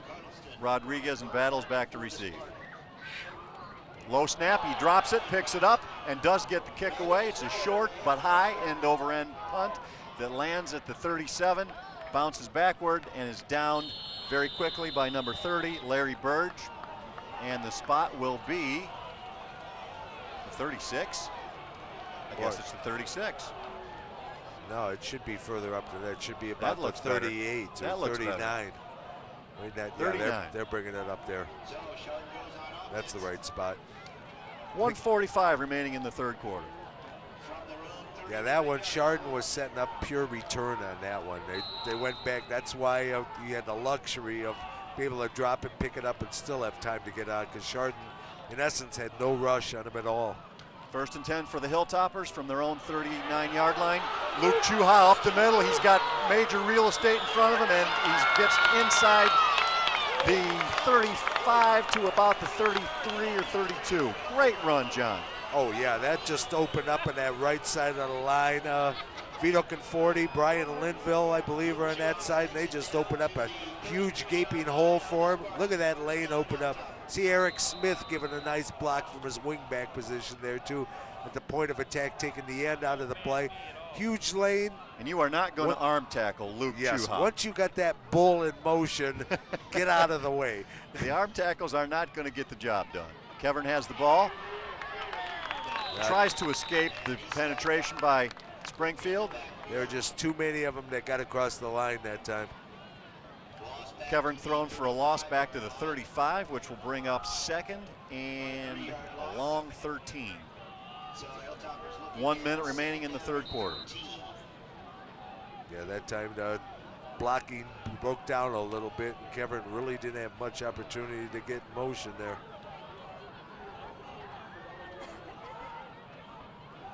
Eric Smith in motion. Kevin takes the handoff, plays blown dead. One flag down on the play, but I heard a lot of whistles, so that play is blown dead. We'll see what the call on is. the far side here, so I think somebody was in legal motion. Illegal procedure against the Hilltoppers. They'll mark off 5 yards, takes the ball back out to the 40, which brings up 2nd and long.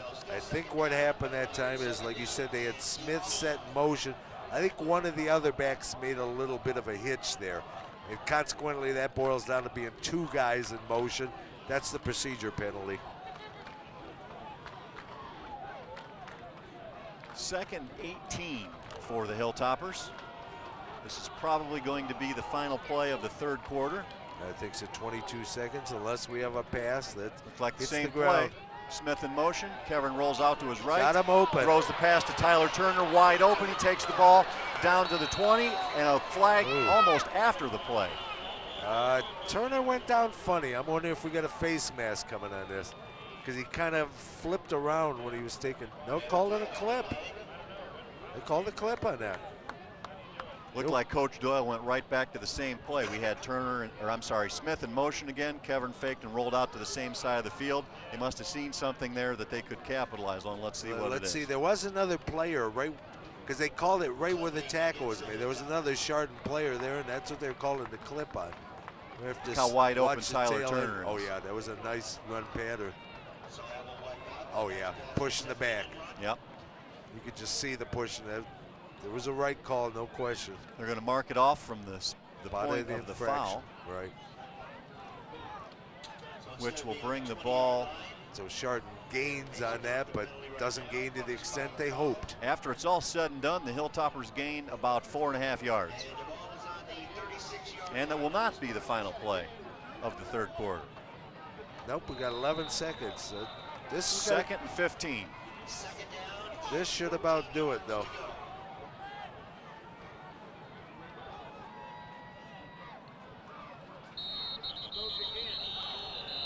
But they started the clock, and the 3rd quarter winds down. At the end of 3 quarters, the score remains Chardon 20, Akron Springfield 7. We'll be back for the 4th quarter right after this.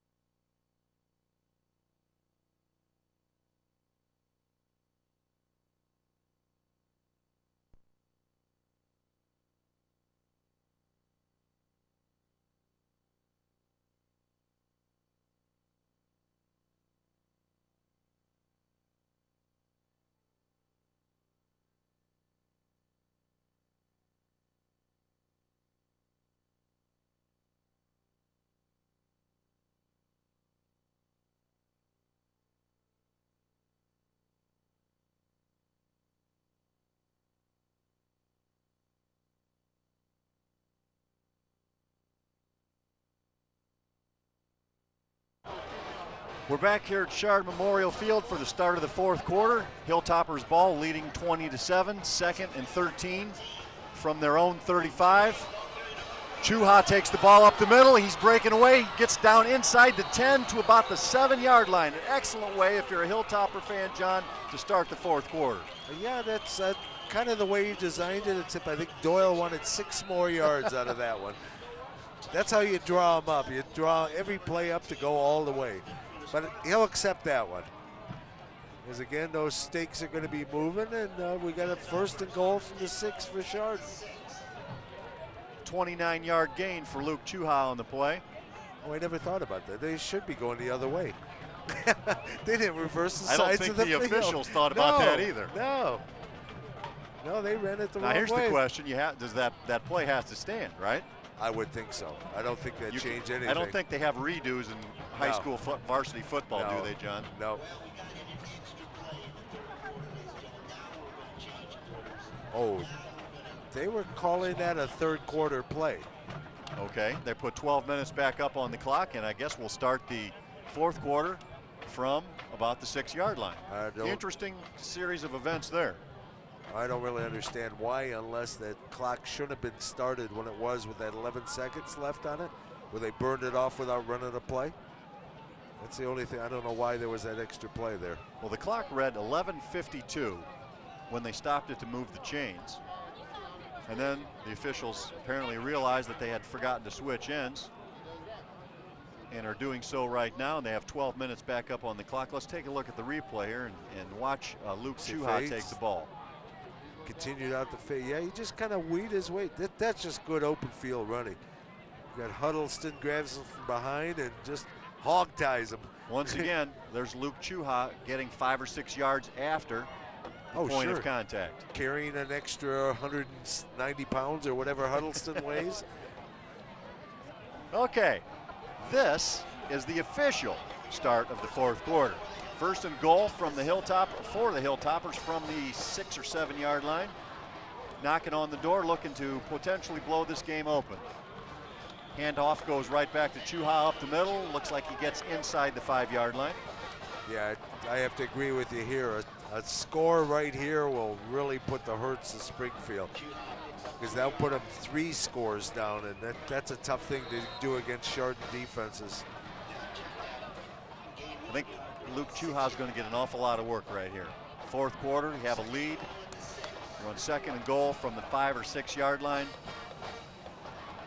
Plus, it's about time he's got a touchdown. You know, he's only got 3 on the evening. Right. Yeah, he needs to pad his stats a little bit. Kevin calls out the cadence, keeps the ball, and is thrown for a loss by number 18, Matt Akers. Yeah, he's back to almost the 10 yard line, which will bring up a 3rd and goal from the 10. Nice penetration by Akers on the play. We'll bring up a 3rd and goal. Interesting to see what Coach Doyle calls here. I wonder if we'll go to the air or if we just try to run it down their throats twice. This first play will tell what the mentality. He's going to the air. Got him open. Oh. It was in his hands momentarily, apparently not quite long enough. Nope, he wasn't able to control it and pull it in completely. I believe that was Adam Kramer on the reception attempt that time. Let's look at the replay. It looked like he had the ball in his hands for a split second, but was not quite able to hang on. Nope, it hit right through his hands. Went right to the turf through his hands. He never really did have it. That's a proper call by the referee. And the official, as you can see, is right there on top of it. Here's the first field goal attempt in the new stadium. Trivia fans can write this one down. Nate Davis attempting. Kick is up, and it is good. Right down the middle. So you trivia buffs out there can write this down. At the 10:33 mark of the fourth quarter, the first field goal in the new Chardon Memorial Stadium by number 16, Nate Davis. That extends the Chardon lead to 23-7. That's an important one, because again, that puts it in that 3 scores to get ahead of us category, where before it was 2 you could take the lead. Now you got to get 3 of some sort. Okay, let's see how good you are in your football trivia here. What kid caught the first field goal? I think his last name is Walsh. I have my binoculars on. I'm not quite sure. Yeah, it could be. There's hundreds of kids out there named Walsh. I'm not touching that. Yeah, thank you. You don't want to say that it's a comfortable lead, because if you're anything Bob can Doyle, happen. nothing's comfortable. Anything can happen in high school football. But at the same time, as you mentioned, John, when you're up 3 touchdowns, it puts you in an enviable position, to say the least. 3 scores. 3 scores is what they got to come up with. Before, 2 touchdowns and the extra points would give you the lead. Now you got to do it 3 times. And for a Springfield team that has scored once, it's certainly not impossible, but it's definitely a challenge. Yeah, the Chardon defense has overall been playing well. They've had their little breakdowns here, there, but overall they've been playing well. Might be the bend but don't break theory. 10:33 remaining in the 4th quarter.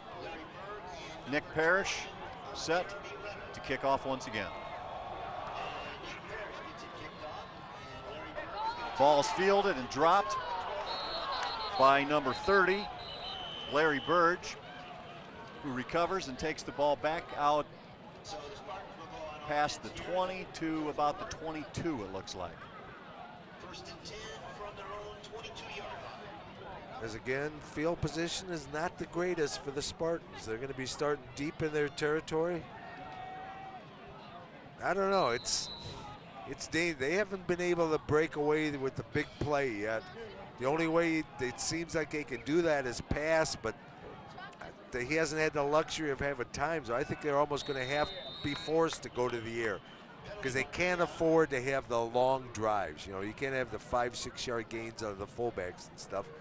You're going to have to somehow or another hit the big play, and probably through the air is the best route of that.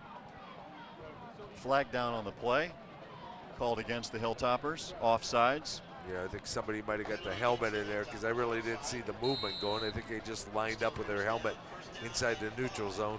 That'll make it 1st and 5 for the Spartans from their own 26-yard line. Huddleston barking out a long call, drops straight back, has a little bit of time to throw this time. The ball comes to the near side. Defended very well there by number 2, Dan Rodriguez. He had his hands on the football there for a moment, John. Yeah, he went stride for stride with him. Kept him there, just got in front.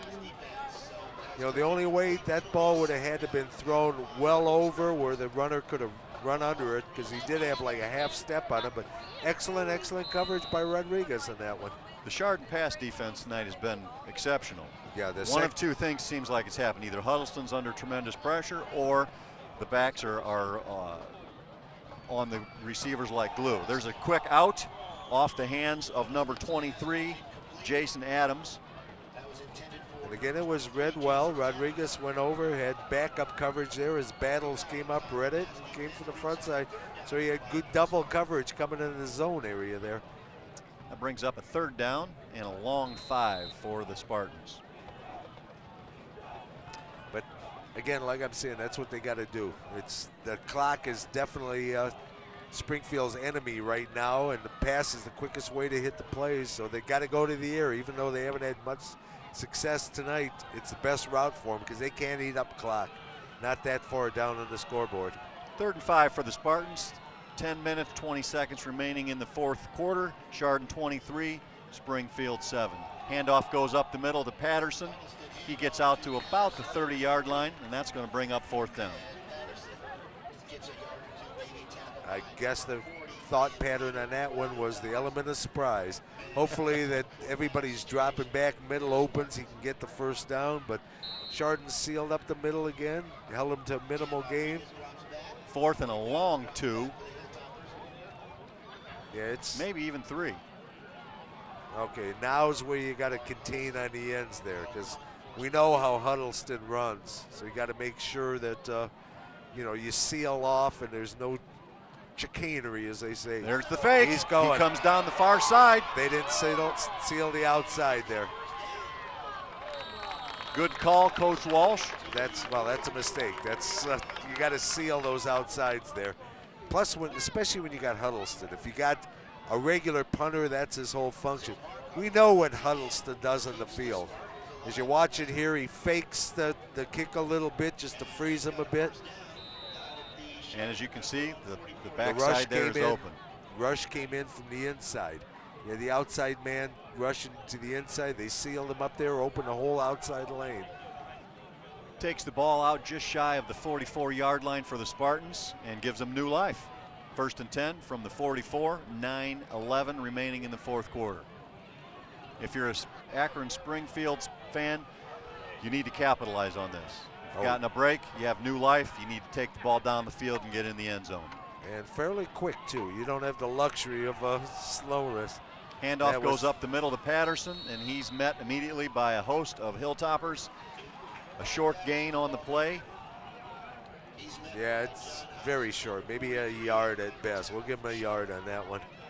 As they read it pretty quick as they tried to do the quick slant off tackle with Patterson. It wasn't being bought there as they held the ground and just shut him right down. Couldn't really see who was in on that tackle. The official spotted the ball at the original line of scrimmage, which will make it a 2nd down, 10 yards to go. Huddleston takes the snap, drops back. Ball's thrown out to the flat. Pass is completed to number 30, Larry Burge, for a gain of 7 on the play. Takes the ball right out to about midfield. Yeah, I think I got it marked right on the stripe there. Clock continues to run. We're now under 8 minutes remaining in the 4th quarter. Yeah, you got to get those plays in. It's the point of good clock management's got to be going on right now, because you can't be wasting 10 seconds in the huddle. You got to get those plays in, get that team to the line and start doing it, because clock every second ticks off, goes to fumble on the play. It looks like number 67, Brian Landis, was near the football. Let's see if he was able to get his hands on it. Chardon signaling yes, but I don't see the referee signaling. There's the referee, says Chardon ball.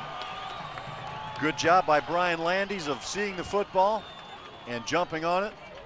And that is another huge break for the Hilltoppers. That could be the nail in the coffin right there. I don't think he never got that handoff was on his hip. Never got the ball into the pocket on that one.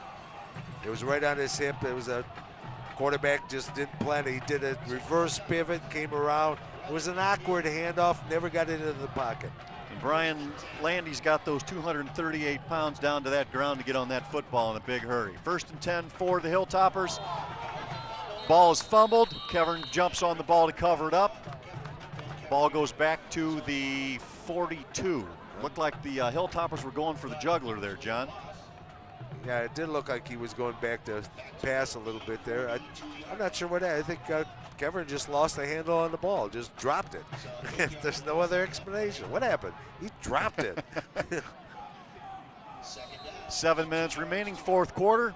Chardon on top, 23-7 on an absolutely gorgeous night here at the brand new Chardon Memorial Field. It is. Weather's terrific. It's a slight cool, but a pleasant cool out here. It's real nice short sleeve weather. Dick Godner couldn't have said that any better. There's a run up the middle by Luke Chuha, covering a lot of ground, takes the ball down to the 30-yard line. He can get through that line extremely quick, John. Oh, yeah, especially when you give a hole to him. He's got quickness, there's no question. He doesn't have the straight-ahead burning speed, because you can see he gets caught from behind. But he's got that first step or two is just explosive. And then once he gets rambling, you better catch him from behind, because you don't want to get in front of him. Another great job by the offensive line. They're starting to open up some big holes, and I think we talked about this at halftime off the air, John. The conditioning and strength of the Hilltoppers, I think, is starting to come through right now, because that line is just taking over. Yes, yes. Handoff goes back to Chuha right up the middle. Pure power ahead as, again, they open up that huge lane for him, and he pumps those legs, and I don't know, I would guess he's in over 100 yards. He's got to be close. He's got to be close if he's not over. Because he's had about, 2, 3, 25, 30-yard games now. That comes out, say 3 of them, that comes out to 90 yards, doesn't it? That's some good math. Thank you. New math, but good math. There he comes. Again, wrapping around the race. Come on, boy, go down. Could you see that kid just screaming? Right. You could just wait, come on, give me a break and go down. Another 1st down for the Hilltoppers. Kevin keeps the ball, comes to the right on the option. Defended very well by Springfield that time. That looked like somebody messed up an assignment. I'm not sure exactly who, but Kevin spun around like he was looking for an outside handoff, and there was nobody there. So I'm not sure if it was Kevin ran the wrong play or one of the backs ran the wrong play, but there was some sort of breakdown, because you saw Kevin froze for just that hair before he had the presence to turn it upfield and make the best out of a bad situation. Makes it 2nd and 11. with the ball spotted on the 20.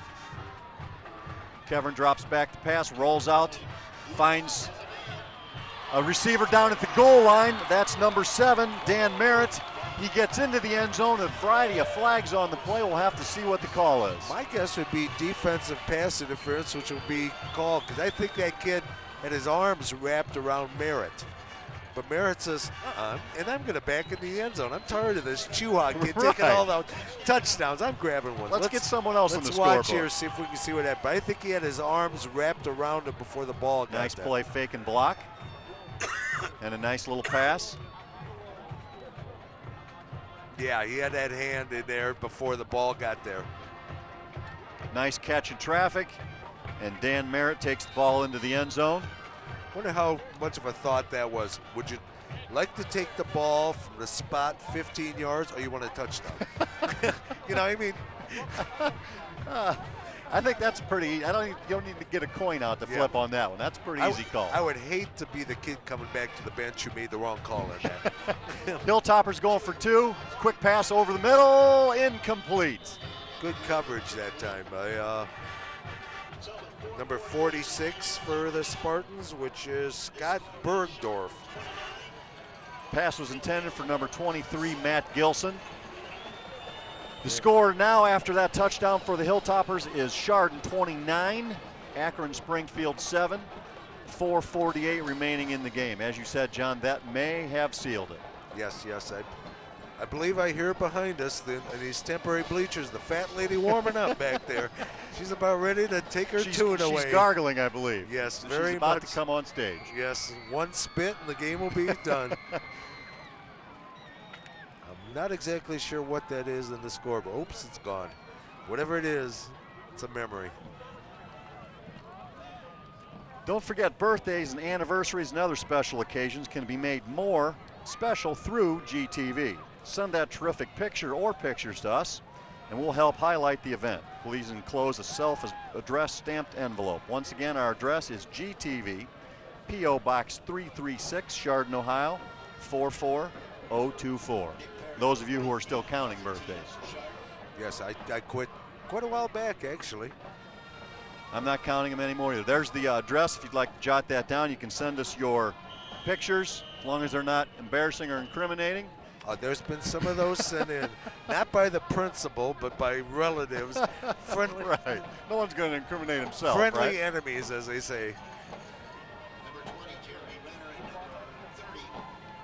Okay, as we got Parrish teeing up the ball, ready to kick it off. Kickoff's been getting a workout tonight. Absolutely. That's the fifth good one thing he has sure. a strong leg. Fielded by number 20, Jeremy Renner. He takes the ball back out past the 25 to about the 28-yard line. He's met by everybody, I believe. Everyone on the field in a black jersey was involved in that tackle. I think there was about 16, 17 of them in that particular tackle. For the most part, the special teams have played very, very well tonight. Yes, they have. They've done a good job. Kicking game's been solid. Coverage has been solid. You're right there, Doug. They've done an excellent job out there. Coach Dinko in charge of the special teams. I'm looking, and we still got essentially the starting lineup on defense out there. Springfield will start this drive. 1st and 10 from their own 28-yard line. Pass to the far side along the sideline. Completed to Kelvington for a short gain, if any. He's pushed out of bounds by several Hilltoppers. That's a good, safe little play. It's just a quick dump pass to the outside. Hopefully you can get the one-on-one. I'm sure he's a shifty, quick back. If not, duck it out of bounds, stop the clock. As you try to get another score here. I mean, really the game is pretty much out of reach right now, but you like to make it a little more respectable, take something into next week with your offense. Huddleston drops back, scrambling for his life once again. Escapes and gets down the sideline. He is a very elusive quarterback. Yeah, he's a super athlete out there. You know, plays a good, solid secondary. He kicks fairly well.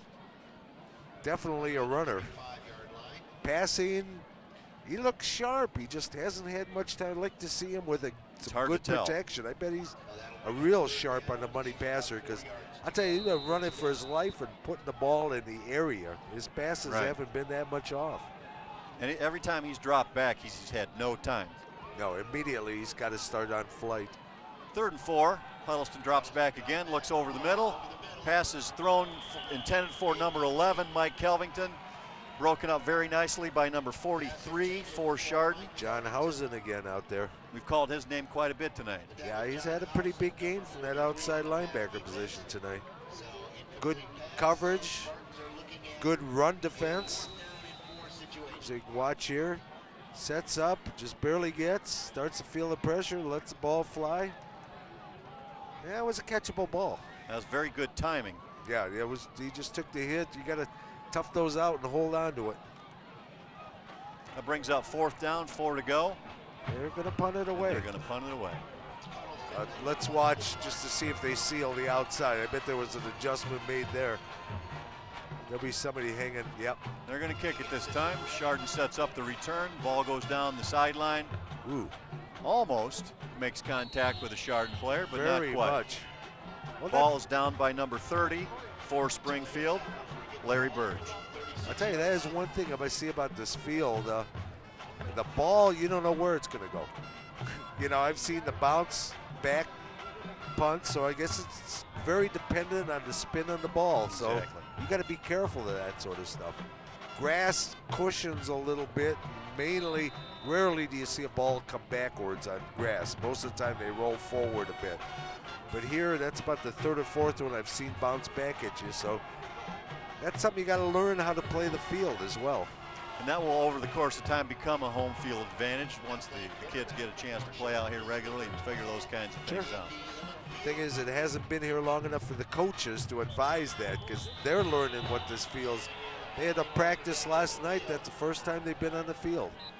So it's really not much in the way of a home field advantage if you don't know the field. But it will turn into one ideally. I think the adrenaline factor probably swung toward the Hilltoppers tonight with the crowd and the new facility and the winning streak and that type of thing. But you're right, once they actually get out on the playing surface itself, that as well will benefit the Chardon players. There's a flag down on the play. I think another thing Chardon had going for, I think they had this tradition of excellence with the streak in the playoffs and all. Last year's team, you know, though they played their hearts out, I'm not saying they didn't or nothing like that, they broke the string, and a lot of these kids that were on that team were almost embarrassed like that. They feel they got to come out and prove something this year. You know, get the tradition back in place of being in the playoffs. Andy Islandfield is in as the quarterback. Hands off to number 21, Colin Henderson. Makes a nice run out past the 40 to the 42-yard line. Coach Doyle coming with some substitutes here late in the game. Yeah, he's got, it looks like his line is essentially the same. He's protecting his quarterback. Islandfield is a good-looking backup. He runs the ball very, very well, too. He had some excellent runs in that, open up a good lane outside there. It's a nice, aggressive run by number 21, Colin Henderson. And there's an official's timeout with 3:20 remaining in the 4th quarter. Chardon very comfortably on top, 29-7. The home winning streak will continue, and the night will be a success all the way around. If you're from Chardon. If you're from Chardon, yes, absolutely. Let's keep in mind we have 2 squads out there. One of them doesn't consider it quite as successful, though they got a good-looking team. They're going to have a successful season. Islandfield hands off to number 35, Eric Clary. He cuts up the field, takes the ball down into Spartan territory near the 40-yard line. A couple of flags on the play. Let's see what the call might be. Yeah, that's the thing. We got a little bit of substitution on Chardon's part, but it's hard to say how much substitution's done on the Spartans' end. But, you know, all of a sudden they're ripping open big holes, and Clary takes the ball. It's makes coming a back. Couple of nice cuts. That's another good hard run. Unfortunately, as John indicated, they're calling that play back.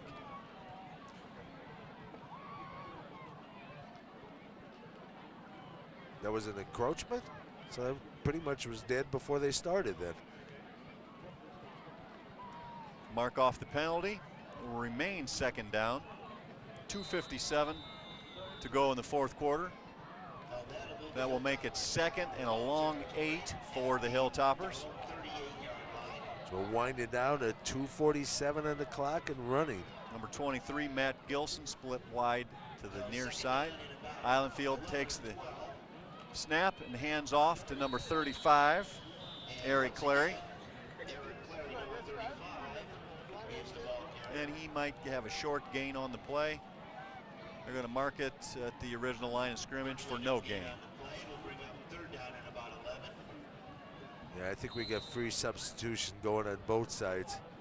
These teams will meet again tomorrow morning at JV action down in Akron.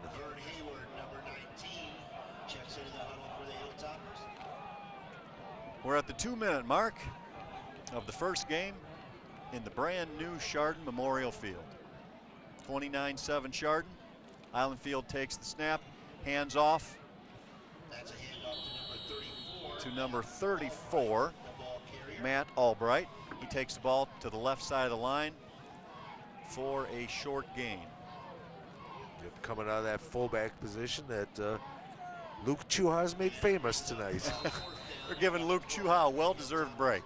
Yes. He's had some hard running out there this evening. He's had an excellent opening ball game. 4th down and 8. Chardon drops back into punt formation. That'll be Nick Parrish back to punt. Gets off a high spinning kick. That lands at the 36-yard line and bounces back. Downed by number 36, Nick Schuyler. Had a nice night in special teams. Nick Schuyler recovered a fumble. Minute 9 remaining in the game. And we're down, what, 37-yard line, and see some people are on their way back to Akron right now, which I don't blame them. It's a long trip. You might as well get started on it. Coming from that area, yes, indeed, it is a long trip. You look over at the Chardon section, and that is still very full. Patterson's still in the game, still fighting. You have to admire that, John. His team's out of the game for all intents and purposes. He stays in the game, and he's still fighting for every yard he can get. Sure. That's an athlete, and that's a competitor. That's nice exactly job. what you got to do. You play for 48 minutes. If you're out there, that's what the game calls for. Give everything you got. He's a good, solid ball player. Absolutely. They got some good. I think they're going to have a pretty successful season. You know, short of staying away from the injuries, because their numbers, they're not deep. They're not deep at all, and injuries can pull a big deal on you. 30 seconds remaining in the game here tonight. Huddleston keeps the ball, and he's met by a host of Hilltoppers. That might be somebody that should be sat down. I think if they're going to have a successful season, they're going to need Huddleston on back there. As much as they used him, he's one guy they cannot afford under any circumstances to lose. That's too big a part of their offense and defense. He's a darn good safety man as well. Now the clock expires. The winning streak is intact, extended to 34 games. We've had a successful christening of Chardon Memorial Field. The final score tonight is Chardon 29, Akron Springfield 7. As you look back on it, to wrap up here in a couple of minutes, John, it's a game of turnovers. Oh, no question. Every score tonight, short of the field goal, I believe, came directly from turnover. You know, it was the turnover pushed into the end zone by, that's how Springfield got their touchdown. That's how Chardon got 3 of theirs at least. You know, but overall, again, it was rusty. It was opening night. It was a new territory here for Chardon at least and all, but it's very successful, and it's a good, solid team, and I think Springfield as well is going to have, you know, I don't know if they're quite playoff calendar, but I think they're a good, solid team that should be able to improve on their 4-6 record from last year. If they stay healthy, they're going to have a lot of enjoyable nights down in Akron. Well, that just about wraps things up from the new Chardon Memorial Field. Thanks again to our funding communities for this game. They are once again Chardon Township, Chardon Village, Hamden Township, and Munson Township. For my partner, John Walsh, this is Doug Snyder, wishing you a pleasant evening. The final once again from brand new Chardon Memorial Field, Chardon Hilltoppers 29, the Akron Springfield Spartans 7. Thanks for joining us. Have a great day.